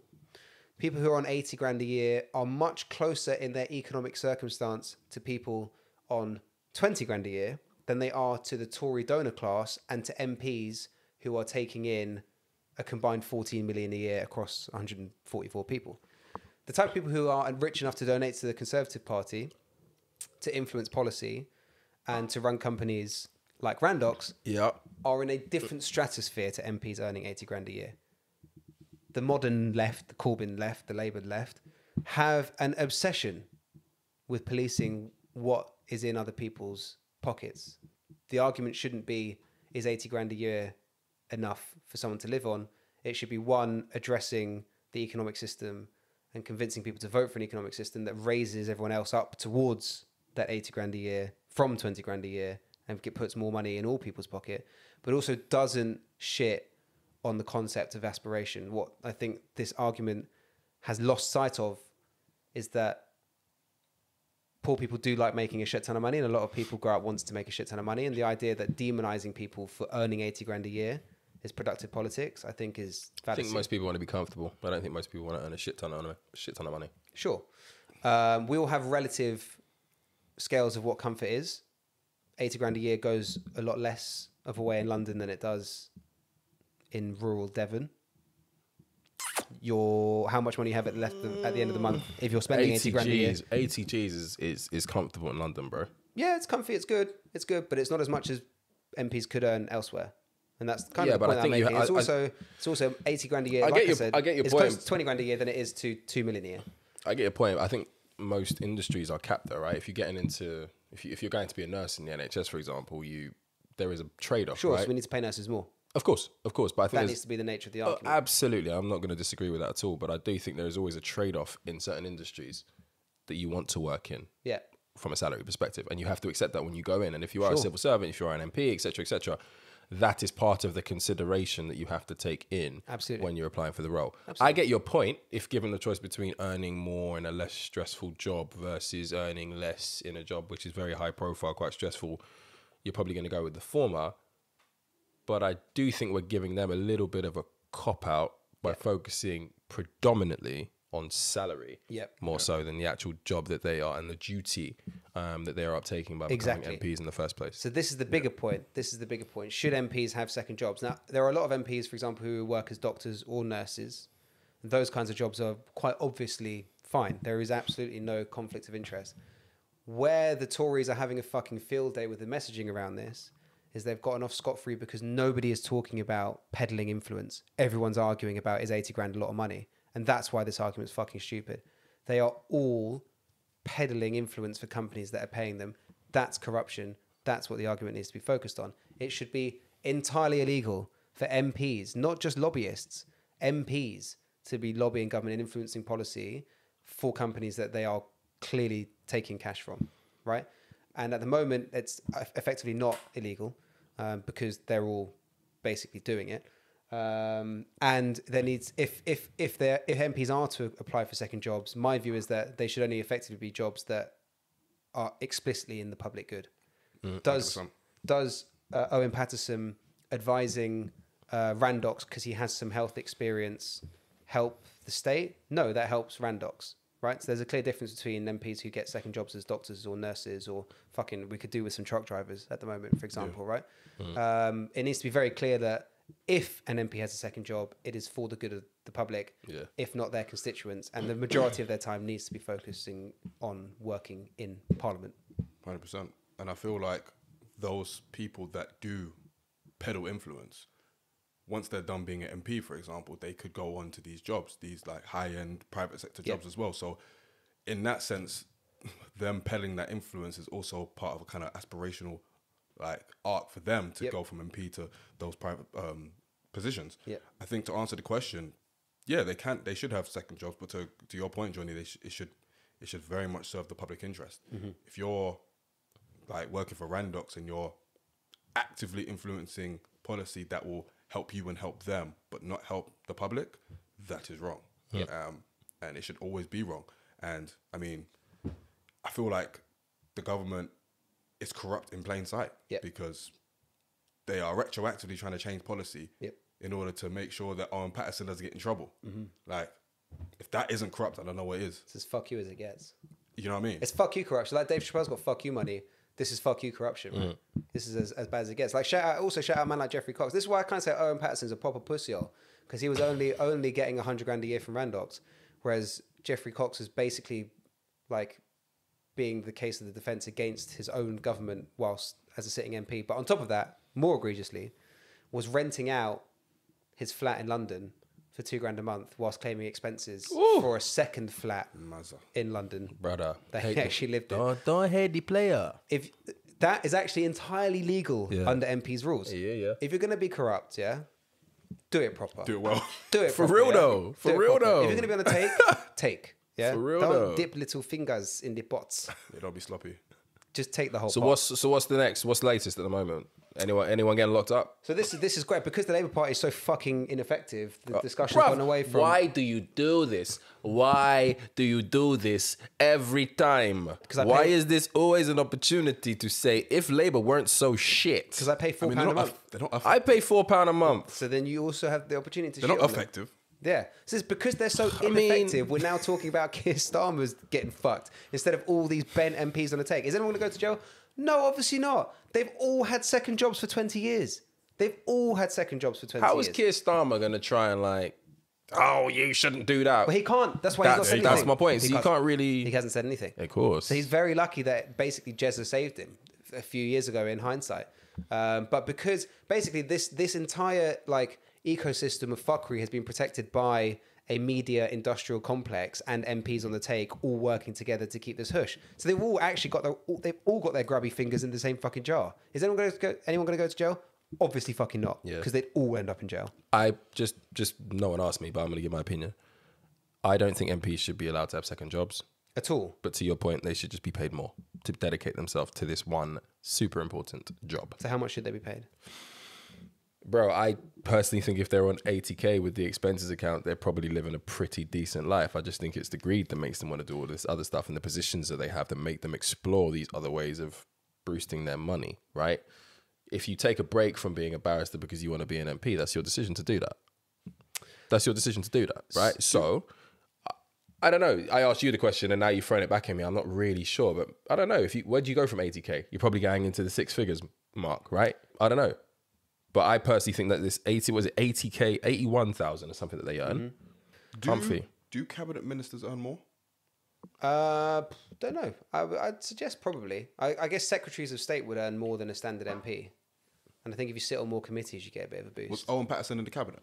No. Okay. He wasn't in the cabinet. I don't think so. Isabel Hardman wrote a book called Why We Get the Wrong Politicians. It's a good book if you like Westminster shit and you're a nerd like I am.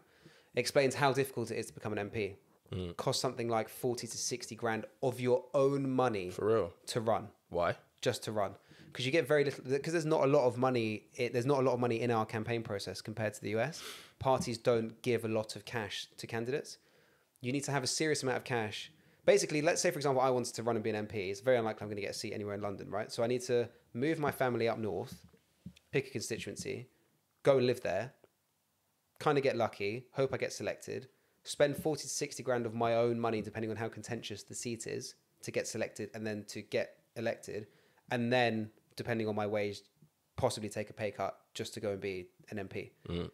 Unless you are of significant economic means or have an unbelievable campaign base behind you, which is unlikely, it's very likely that it comes at significant financial cost just to become an MP.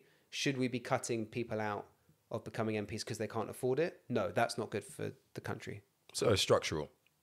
There's a whole thing that needs to be addressed within the structure. Correct. I want my MPs dedicating their whole shit to being MPs. Yeah, fair. So pay them more, but I don't think they should have second jobs. Make access to being electable easier as well. Yeah. So we got quite a nice Is that in the range of government's best answers. interest, though? Is it in the government's interest? No, it's certainly not in the Conservative Party's interest. Right, so this is another thing where like Labour needs to grow up and get into power so they can change this kind of thing. The Tories are obviously not going to do it because like they could just fill Parliament with ex-city boys and lawyers. And then, like all these people can afford second to take jobs. all these people can afford to take the pay cut. Very good. Very good. I guess we'll more on this later. Hopefully this heats up so we have more to report as this develops over the coming weeks. But Owen Paterson can suck out. But yeah, shout out Owen Patterson, bro.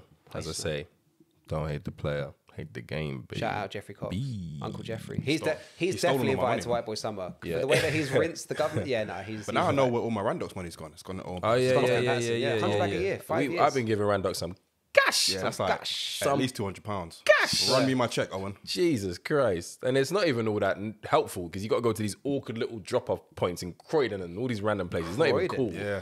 So annoying. My nearest is in Croydon. Fuck No Randox. Fuck Randox. More like to catch that in Croydon. Yeah. Shout out Dante Labs. You just bang that in the post. But yeah, very, very good. So, racism is still alive, motherfuckers. What a segue that is. Yeah. One of England's most historic sporting clubs is embroiled in a damning episode, accused of being institutionally racist by one of their former players. No. It's cricket, by the way.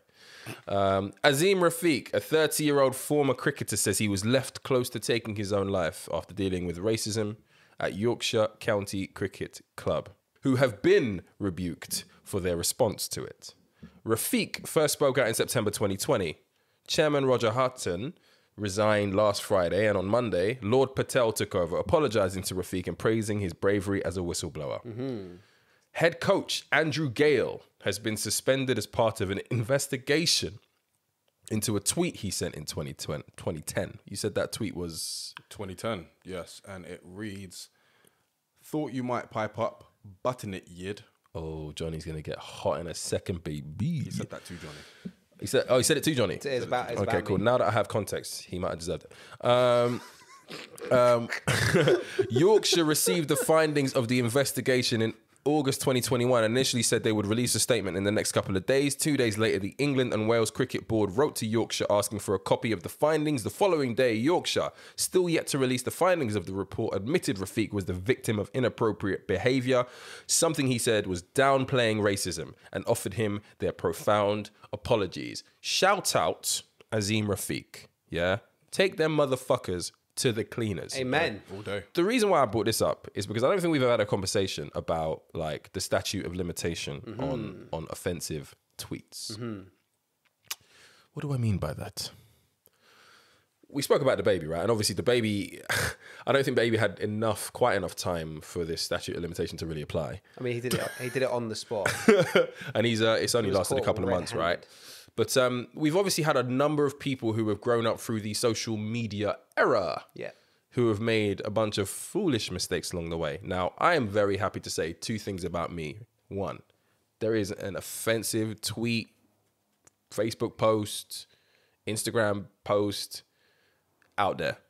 And the second thing is there is not a picture of my dick in any girl's phone. Because I went into that friggin' sex texting shit either. Never understood it. Never understood it. Got it. I'm very proud to say those two things apply to me. But there are some people who those things do not apply to. Me. There are players, for example.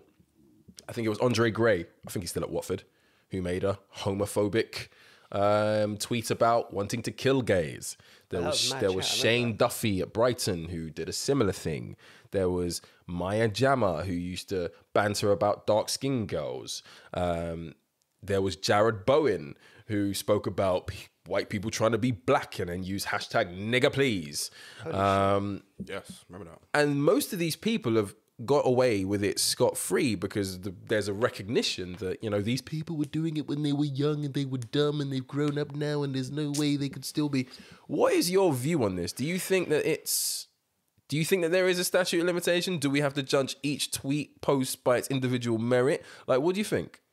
And I hope Wiley comes up. So I've been waiting for 28 episodes to address Wiley. We started this podcast probably like 2 months too late. We would have started on the day of that Wiley shit. It would have been the baddest entry podcast episode ever. Started this podcast for Wiley. Yeah. So when I said earlier that Dababy was a thought leader, Oh God, here we go.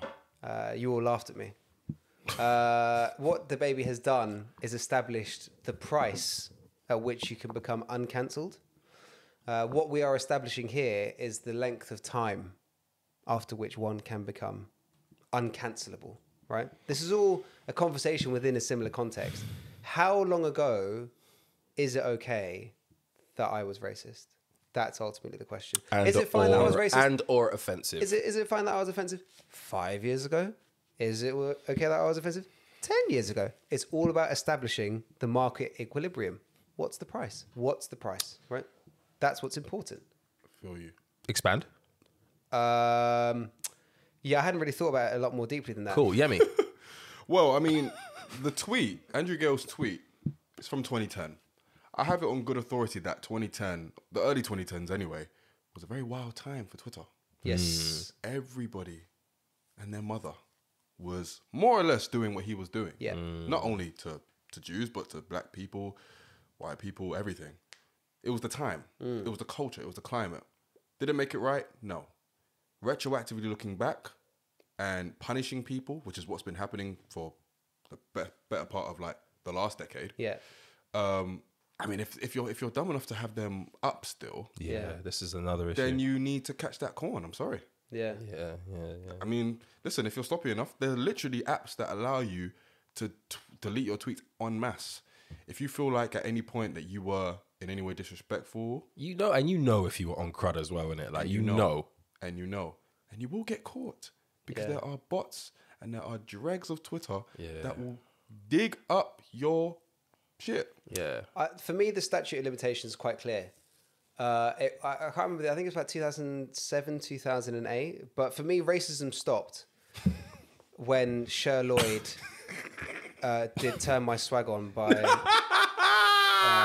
Soulja Boy.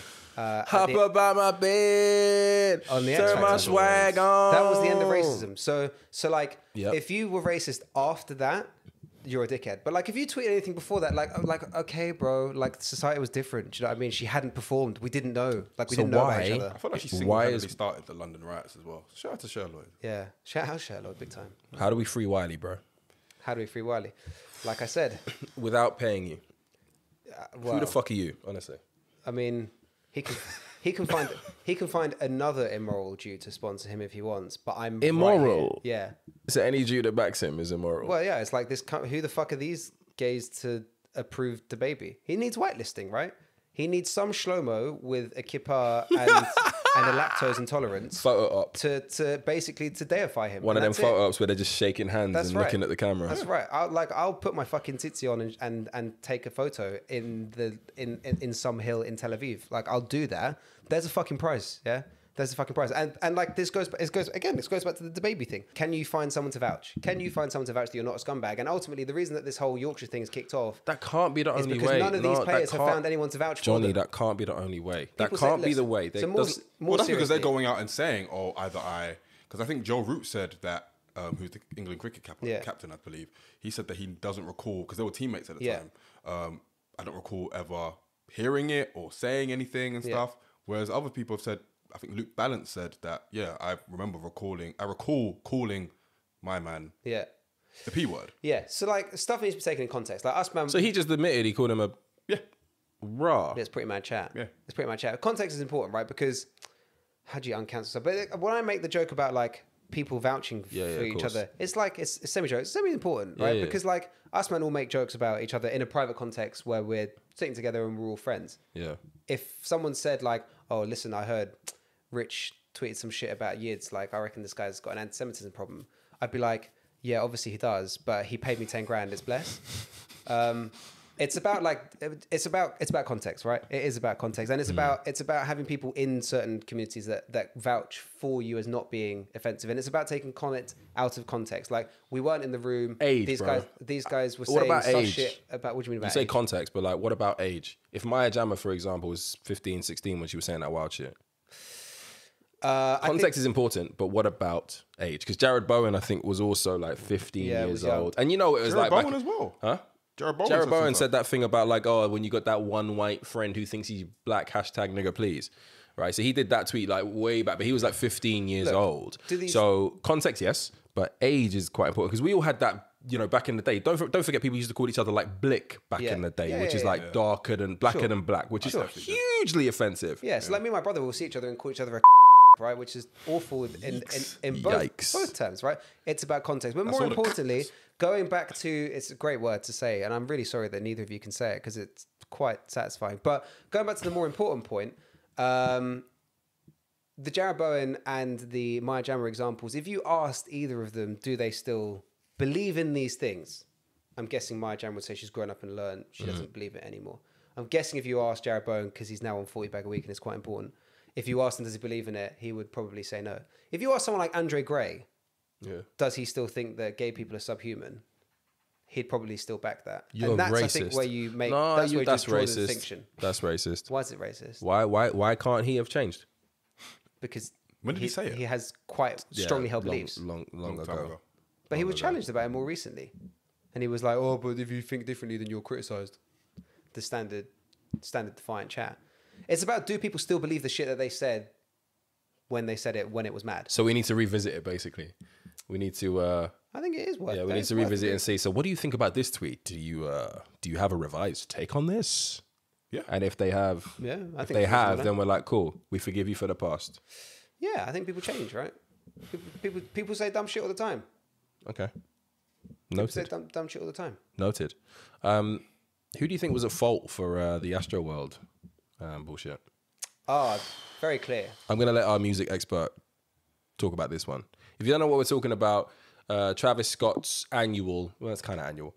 His annual concert, Astroworld, was unfortunately derailed, I guess you could say, by a crowd surge, which ended up killing, last time I read, 8 or 9 people of varying ages, but mainly young people. And there was a huge furore around the fault and where fault could be placed, because ultimately, at his vantage point, it is recognized that Travis could potentially have seen some of that commotion taking place and didn't necessarily take all the steps he needed to stop the concert in motion and thereafter.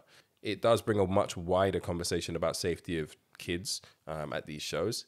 Myself and Yemi have been to a Travis Scott show, and my God, it was insane. So you can easily coming away from that concert see how people might die at a Travis Scott show. Oh, shit. Didn't he do the McDonald's advert? He did a McDonald's advert. Yeah. He did a partnership with McDonald's. Yeah, he did a partnership. Did he? Yeah. It's like he's a mad guy. And one of the most random parts of this whole story was this case of a 9-year-old who was apparently somewhere near, who was in a coma up until very recently. I mean, with respects to that family, what are you doing? Bringing your 8 or 9-year-old to a frigging Travis Scott show, man? Like, do your research, please. I beg. But also, like, there was the story of this guy he'd done a video interview for a security guard role, and like he had no experience at all whatsoever, and didn't even have to provide ID. These shows, man, I know, and he was security. He's given security. He was security at the show. These shows are they're cutting costs all over the place, and the ways that they do that are in areas where they need to be spending the most money. Everybody knows that security costs a lot. You know, like getting police to attribute resource to you costs a lot. And if you cut corners because you essentially want to make a profit, that's where you start putting people at danger. But what's your view on it?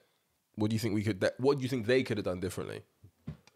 Well, I checked out a video by Sean C. Shout out to Sean C. He's like a big music YouTuber. And it was like a clip of Travis's reaction to what was going on, the commotion. Yeah. For about what seemed like 2 or 3 minutes, he was a bit concerned, like, what's going on? He even ran to the back of the stage and came back out and resumed performing, which kind of let you know that he didn't consider it that much of an issue, even if he did see an ambulance going through the crowd. I think this is a complete failure across the board, from the organisers, Live Nation, to Travis himself, to the police, to security. Everybody's got to take an L here. I feel like there was no regard for people's safety. When you have kids, teenagers climbing to the top of the stage, telling security, stop the show, people are dying. If you don't then stop the show or try to force some kind of interruption of the show, I'm sorry, but you've got to hold the L. You've got to hold responsibility. And that's like literally what happened. We've seen clips, we've seen, you know, the kind of imagery that's been associated with this tragedy. And the police seemingly warned Travis as well about the impending, you know, danger before he went on stage. Travis then chose to go on stage and perform. And his response as well, his apology, just his way below par. It was nasty, man. Way below his apology was nasty. He got on like an Instagram live or something like that, and he was just like very melodramatically and theatrically, just like rubbing his face and just like But he's also done a partnership with some mental health. It was so, and I love fucking Travis Scott, man. And here's the thing, I love this guy. And he's so sick. And Astroworld means so much to Houston. Yeah, like, man. If you watched his documentary on Netflix, he basically said that Astroworld is an extension of an old like theme park from Houston that didn't happen in that like had to shut down. Had to shut down. So Astroworld is kind of like a spiritual successor for that. So clearly, he's about putting on for his city, providing opportunities, providing jobs, providing just, you know, memories for the citizens of Houston, but also just like the whole world that comes through and marvels in it. So for this to happen on his watch, I know he's not involved in like the day-to-day planning, of course he's not, but like you saw an ambulance, you didn't really do much. You had security being warned of things and you didn't do anything, sort of thing. So, you know, it's sad because I love Travis as well, man. I think he's like a genius. Yeah. Like in a lot of different ways. Yeah. He has not handled this well. And even if a lot of things were out of his control as far as like trying to contain the danger, how he's reacted, nothing short of terrible. There are artists who have such a contempt for their fans, and you can see it when it comes to performances, because they're the guys who show up late.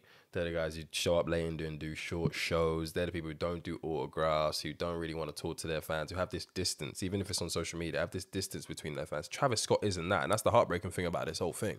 He fucking loves his fans, man. He loves them, right? And you felt that love at the show. We saw him at the O2 in London. You felt that love. Like, he genuinely rocks with his people, and he's in that sort of intersection between like being a rapper who does all the trap stuff, but is quite influenced by like live shows of like rock bands where it does get a bit wild, and they do open up the pits and they do massively over crazy like mosh pits and stuff. But he ultimately is a nice person. He's quite elusive and mysterious, but like he's a nice guy and loves his fans. It's heartbreaking that this has happened, but I can't, to Yemi's point, I can't really look past, you know, them carrying on when it had been deemed a mass casualty at this show. They carried on, you know. So when it's all said and done, yeah, everybody here has to take an L. But yeah, man. To that point about him being like a nice guy, on the flip of, you know, him being an amazing performer, there's also this kind of reputation when it comes to Travis Scott shows of you basically having survived it. Like, we've been to those shows, we've seen how mad it gets, especially the mosh pits. And he kind of revels in that. He revels in the idea of like his fans going through the mud for him and really just like coming through the other side. Like, even if you were banged up a little bit, it's cool. He kind of thrives off that. Maybe it's the showmanship, I don't know. But Yeah. this case is just a very extreme case of that going very, very wrong. Yeah.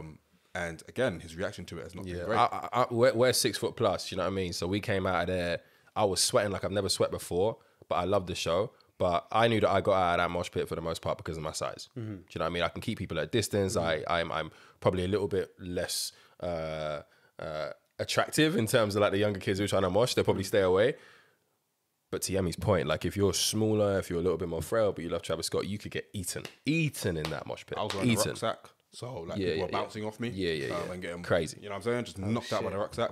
But yeah, it was mad. So like, it's been quite a visceral reaction, right? But like, Dababy gets cancelled for talking shit about gay people. Dave Chappelle gets cancelled for not even talking shit about transgender people. Does Travis Scott get cancelled for letting people die at his concert? Well, I don't know if he's going to get cancelled. Do you cancel him? It's also... No, I don't cancel him. I don't cancel him him either. because it's a collective L. It's a collective L, right? And everybody needs to take their responsibility in this.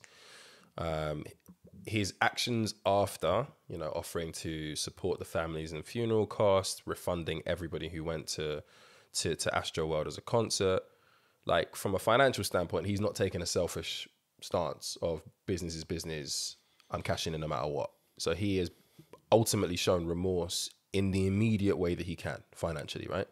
What then comes after is the tough part because you can't bring back those dead kids and you can't pay their parents back for that. So he's going to be going through a level of pain that isn't anywhere near that of the families. But this isn't a guy who set out intentionally to create an environment which was harmful for his fans. I can't buy into that narrative just because I know from knowing him and so much how much he loves his fan. And I don't know him as a person, so this might be bullshit what I'm saying. He might be a horrible person who's good at acting, but I believe in humanity still. And I do not want to cancel him based on what is ultimately a hugely horrible, horrible tragedy, which was ultimately a massive accident. Possibly a result of some negligence, but ultimately an accident. And he's going to have to live with that emotional trauma for the rest of his life. Yeah. Astroworld isn't coming back. Like, Yeah, I think. I don't think. I mean, bro, like, would you want to insure that if you're an insurance company? Would you want to insure that? Exactly. Someone will give it a pop. Yeah, for the price, for the right price, for the right price. Well, it's gone for the time being anyway. Yeah. Well, so was what was it? So was Rolling Loud. Yeah. That went, and then Money Talks comes back. I don't think he gets cancelled either, for what it's worth. Yeah, I just feel like He PRs his way out of his it. fan base. He PRs Which is himself why out all of these it. footballers who said mad shit don't get cancelled. Yeah, and he's also- and Yorkshire cricketers who don't earn footballer money do get cancelled. And he's You also PR part of your way the out it. biggest. He's also part of the biggest, most influential family in the world as well. So it's it's And his tricky. fan base is crazy. Like in terms of size, Yeah. but also like they're crazy guys. Like PR. generally. It's PR, baby. But yeah. PR your way out of it. But anyway, 100%. RIP to those people Amen. Absolutely. who lost their lives at Astroworld, man. It's such a shame. Thoughts and prayers with the families. Parents, do not take your 9-year-olds to a Travis Scott show. Be careful taking your 9-year-olds to most concerts, right? Unless it's like friggin', I don't know, like Peppa Pig. Yeah, you know what I mean? Be careful because these shows are becoming a little bit more crazy. People haven't been out a lot in the last 20 months. And when they get out, they're being more crazier than they've ever been before because they don't know when this thing's going to lock down. So just be careful. Do your research into the artists you are taking your kids to see, even if you are with them. Because those mosh pits and the way crowds work, your kids could get sucked into that thing and you won't see them again. So be careful. Woo! Briefly, we had the amazing Kanye West, Noriega, EFN Drink Champs interview. Clap it up. What was it? As Nori would 4 say. hours. I think it was 4 hours in total. Yes. Across one two and parts. Battered by the end of it. Across 2 parts. Drink Champs is amazing because you just get your favorite artists on there, get them to drink, ask them more questions. and then see what happens. Just get lit. And then the guests just become more and more expansive and more revealing as they go along. I watched one with one of my heroes, Crazy Bone from Bone Thugs and Harmony, and he got so licked. I've never seen anything quite like it. He got licked because they then do like this flash round of like questions about like Biggie or Pac or like Method Man or Redman or like Diddy or Jay or whatever. And if you defer, if you're indifferent, if you don't pick a side, you have to drink a shot. Oh shit. And they're difficult questions, right? So it's quite hard to pick a side. So things like that to cultivate an environment. Anyway, Kanye West went on there in one of his first proper interviews in years, by the way, post Donda, which is important. So it wasn't pre Donda. So it wasn't part of a press run. It was after the event. And he spent 4 hours talking about all kinds of shit. And look, I know you definitely saw it. I'm not sure if you caught it, Johnny. No. I did read about it. You probably caught some parts on the internet as well. But I urge everybody to watch it. What was interesting, though, is him going on there. His special guest with him was the son. And if you listen to Donda, like Johnny has, who gave a very shitty review of it, you'll know that Kanye West has a relationship with the son of the currently incarcerated former kingpin, Larry Hoover. And Kanye West, as it emerges, during all of his fuckery in the White House, adoring, fawning over Donald Trump, was doing that for a number of reasons. And one of those reasons was trying to get Larry Hoover some clemency. And that's an ongoing process at the moment because apparently they are allowed to appeal. And I think they said 47 years inside. And I think it's quite an interesting pairing, isn't it, that? Kanye West, man of God, and son of Larry Hoover, who he's trying to get free. And apparently thugs of all time. Yeah. And it's not just Ye. Apparently Drake's involved as well, and a bunch of other people that are involved in trying to get him clemency as well. Yeah. So what's your view on that?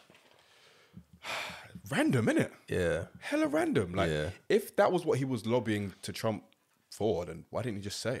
Like, he kept it very vague what he was doing with Trump. Well, to an extent, of the actual detail of what he was doing with Trump. Only for him to kind of reveal it. Well, not even for him to reveal it. Like, Larry Hoover Jr. to reveal it on Donda, like, what, 4 years later? Seems a bit like...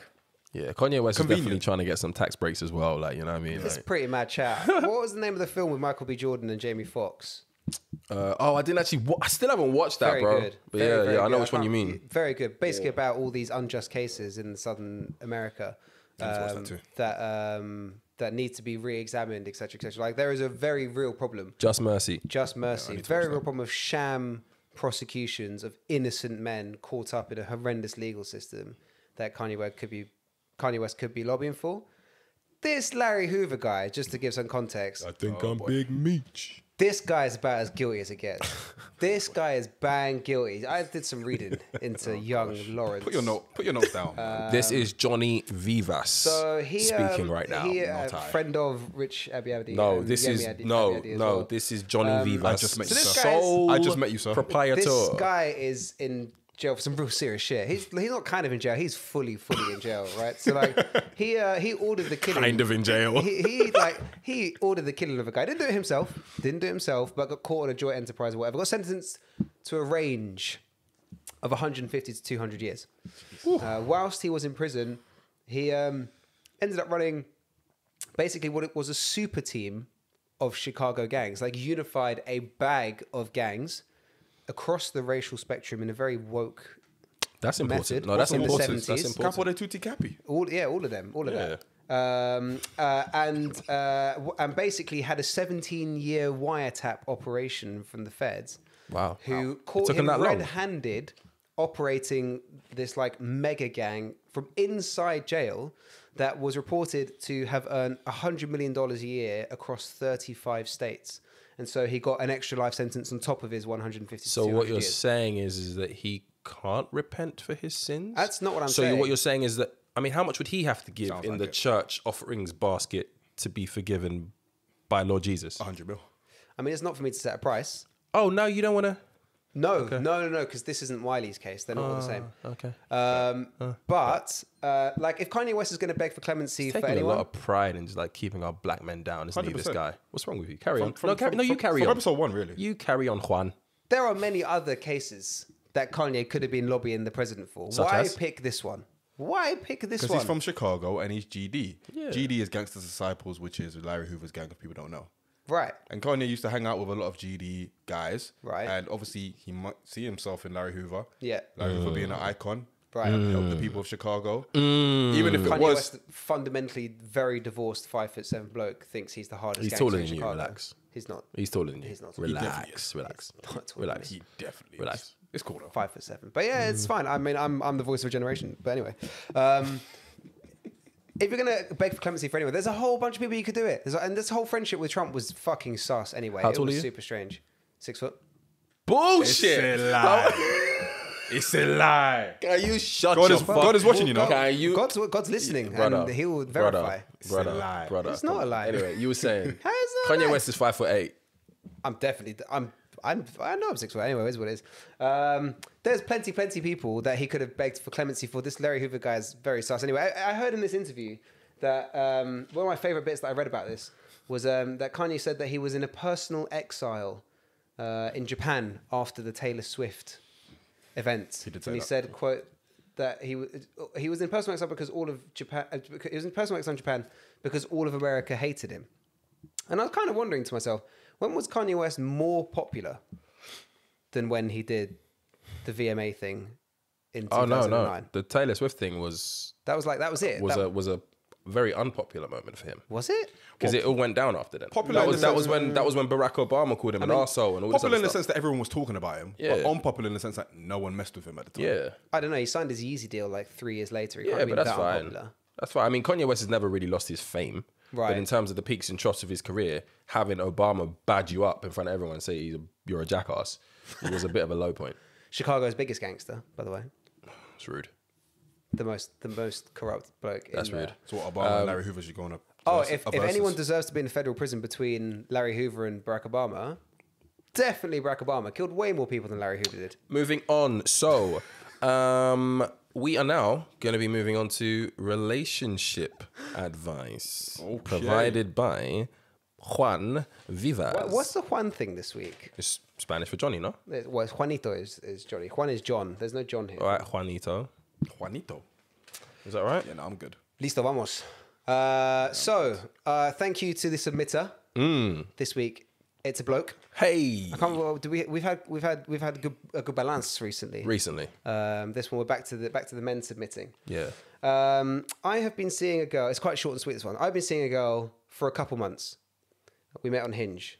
So far, all has been good. We vibe together, have similar interests. Everything, as you can imagine, is going well. This is you. Absolutely not. I have previously uploaded her on my Instagram story when we've been on dates. Huh? And I've introduced her to a couple of my friends. She always seems to be reticent about inviting me to group events with her friends and has never uploaded a story of me. Lame. I've never really pressed on the topic of being uploaded to her Instagram because I can understand why people keep their online profile the way they do. But the way she never seems to want to invite me to anything that her friends are at, or seems to find an excuse when her girls are on a night out, is starting to give me concerns. I really like this girl, and I think that this could develop into something serious, but I'm not sure if she's either embarrassed or has something to hide. Do I confront her about keeping me a secret, or what else do I do? Brother. Oh boy. Instagram is not real. In the slightest. But that's kind of the point. That's kind of the point. He's not that fussed about the Instagram. She literally won't seems fussed about it. She won't introduce him to her friends. I was getting there. Instagram is not real. So put that tomfoolery in the bin. Don't mention it again. You're not certy in your relationship because you're on the IG. You're certy in your relationship if you're tapping that ass. Big facts. Now, her not wanting you to meet her friends and important people, I have to ask myself, how long have these guys been together? A couple months. Are they official? I mean, from what I gather, they've been together for a couple months. She's met his friends. He thinks, it's just maybe the crux of the problem, he thinks it's basically a thing. Yeah, he thinks it's a thing. Right. Brother, people move at very different paces, allowing just about anyone to meet their significant people in their life, right? If you're 2 months in, chances are you probably don't even know some basic things about this new person that you are seeing. So focus on her. When the time comes, sir, you will meet the important people. You cannot assume just because you've uploaded a little picture on your story of you two that has, I don't know, accelerated where you guys are in your relationship. Where you guys are, unfortunately, is still 2 months into a very new relationship with a stranger. I just liken it to me. Not everybody got the opportunity to meet mum. How very dare you? That's my mum. Big facts. I think meeting the mother and meeting a couple pals on a night out. No, but is you get quite my different. but you get my point. You get my point. Like, some people hold their friends and their family in such a highly pedestaled position that Sure. not everyone has access. So my brother, just relax. But also, it's not a thing of like, I did it, therefore she has to do it. That's not the way relationships work. And I feel like True. a lot of like modern relationships, if you will, it seems like I'm going to do this just so I get like bonus points. And therefore, when you do it, you're going to get bonus points as well, sort of thing. It's like a one-upsmanship type of thing. When Transactional, you feel. Exactly. Whereas relationships should never be that. They should be like, well, not transactional. They should be, you should be in it because you want to be in it, not because of like the look. All that Instagram posting. Come on, man. Yeah, I question, sorry, listener, I question the resilience and overall fragility Ooh. of your, of you. Ooh. If you're already, Fragility. if you're already questioning issues. One way to lose a listener. Yeah, if you're already questioning issues based on, for me, Very minor issues. what isn't a really big deal. I'm trying to think back to all relationships I've had and the stage at which I introduced them to friends. And I know that like there's that initial excitement, oh, this is this new person and they're great. But again, like, how many dates do you even squeeze into the first 2 months? It can't be that many. Really? Can it? Once a week on average in the first 2 months? So you met them maybe like 8-9 times. On a good week, you meet them twice.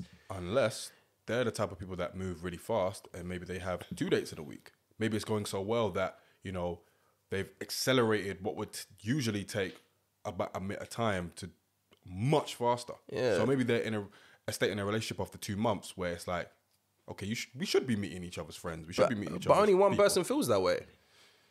So, you know, you'll know when it's mutual because you'll get the invite. Don't worry about it. I wouldn't even bring it up. I wouldn't even say to her, so when am I going to meet you? I wouldn't even do it. Just relax. Enjoy this person, this new person who you know fuck all about because it's only been 2 months. Yeah, you still got a lot of getting to know to do as well. Very fair. What I would say is... What do you feel, Johnny? Juanito? Do you not think after... And I don't know how many dates they've had. All I've got is that it's been a couple months. But let's make a market 9 to 11 times. 9 to 11 times that they've met up. Do you not think after having met someone and been on 9 to 11 dates and spent weekends together, whatever, you've got to have some kind of idea whether or not this person's worth introducing to your people? Yes. Yeah, 100%. Yes. Right. Yes. So I think the point that he's making is that she seems to go out of her way to stop that happening. I mean...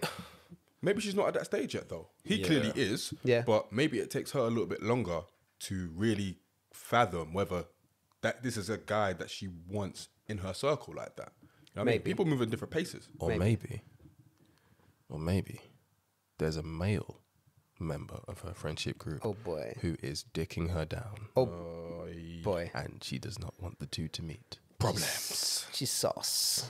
Maybe she wants chaos. Because it would appear, Johnny, you think that she's hiding something. I mean, this is not Hiding my submission. No. This is not my view This to is take. yours. This is yours. What's Johnny? Don't worry. She loves you, bro. Like, she's cool. She's cool. Submit her. She'll invite. It's a submission from a male this week. Don't worry, bro. She'll invite you eventually. But I think, yeah, no, I don't think. Look, I think if it gets to 3 months, maybe, yeah, I'd probably say just if we're being even conservative, right? if in 3 weeks that she's still doing it, that's your point. No, but 3 months is probably, you know, we talk about milestones in relationships, right? I think after the 3 month point, if you're still hanging out, 3 months is a really good number. I think 2 months is on the lighter side. But as you get to 3-4 months, that's when you can potentially do it all together. You could potentially introduce to the friends, the closest friends, introduce to the parents if things are serious. 2 months, bro, like, you don't get much done in 2 months, man. It's still early. Yeah, you don't get a great deal and I done in hear 2 that. months. That's It's not exactly a milestone. So hang in there. Listen, just hang in there. It's one of those where it's like you can just like drop little hints if you want, but I wouldn't say force the issue. I wouldn't make it like a conversational point, right? Like, don't do it. Like, just be chill, be cool. It's gonna happen for you. Yeah, you'll be happier that it happened at a later date as well, because you'll know that it's real. 100%. The relationship is real. It's not just a thing that you forced because you felt like you wanted to be in that kind of position, sort of thing. Yeah. My advice to this listener is organise a night out with the boys when you know that she's going to be on a night out. Like, find a club down the road or some shit. Go there with the mandem, and then text her, be like, "Where are you? What are you up to?" And if she's like, "Oh, we're out here. I'm in Brixton," and be like, "Oh, I'm also in Brixton," and if she swerves you, Then there's a secret. you both belong to the streets.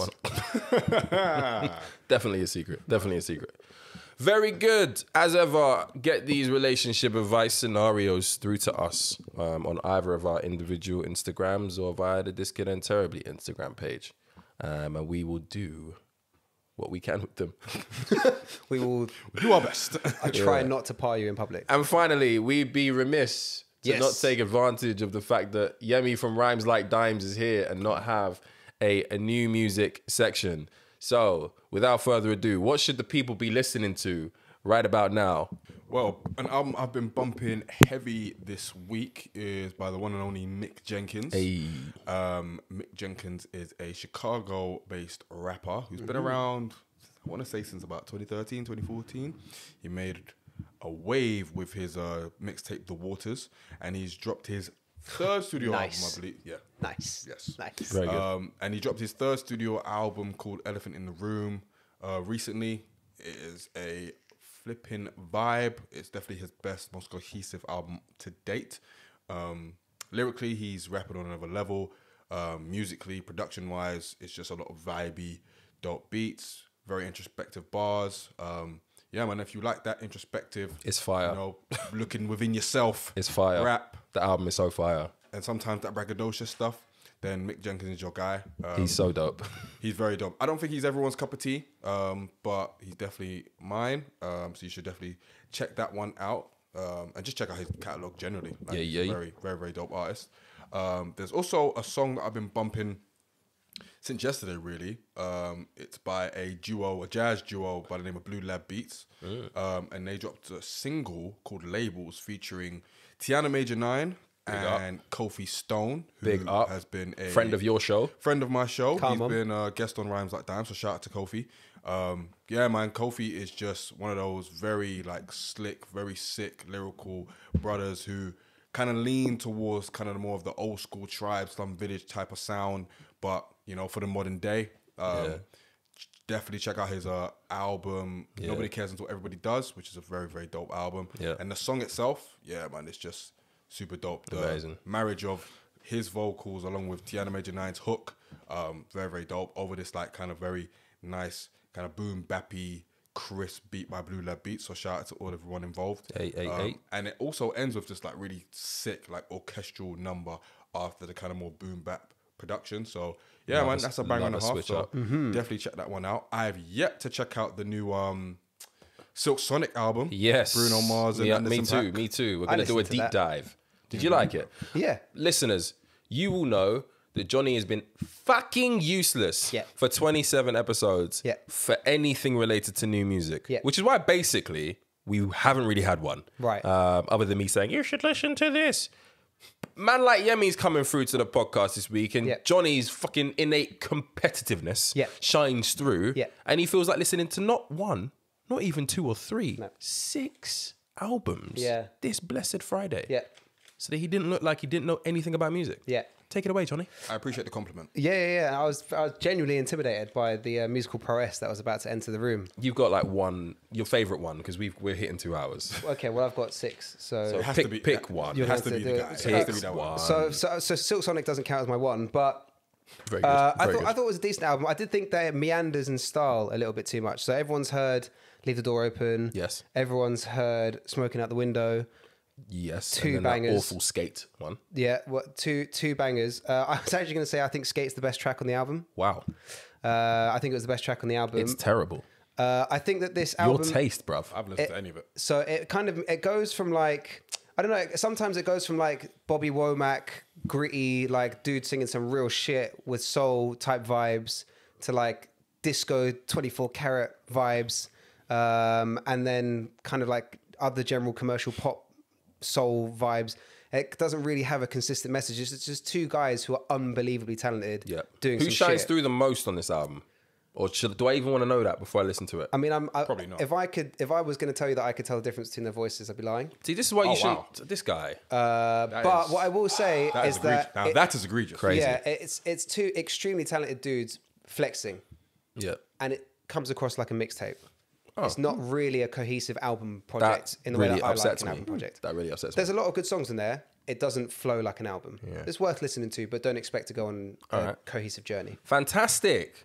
Well, gentlemen, thank you very... I listened to all this music and I took notes. Sorry, bro. Shout out Lil Zay Osama. Yeah. Lil Oh, yeah. Zay Who's this Osama. guy? Who's this? Lil Zay Osama, who came out with Trench Baby 2. All right. That's all we need to know. Yeah. That Trench was- Baby 2. yeah. No. That We're was done. some- We're that was some done. mad We're done. shit. Not even Kodak Black would name his album that. Yeah. Anyway, shout out to the listeners as ever. Again, apologies. Not the big apology, you know what I mean? Shit happens. But like, apologies for not having an episode last week. Kind of sorry. Like, shit. We'll make up for it. We'll make up for it. Shout out Tommy. Shout out my brother P.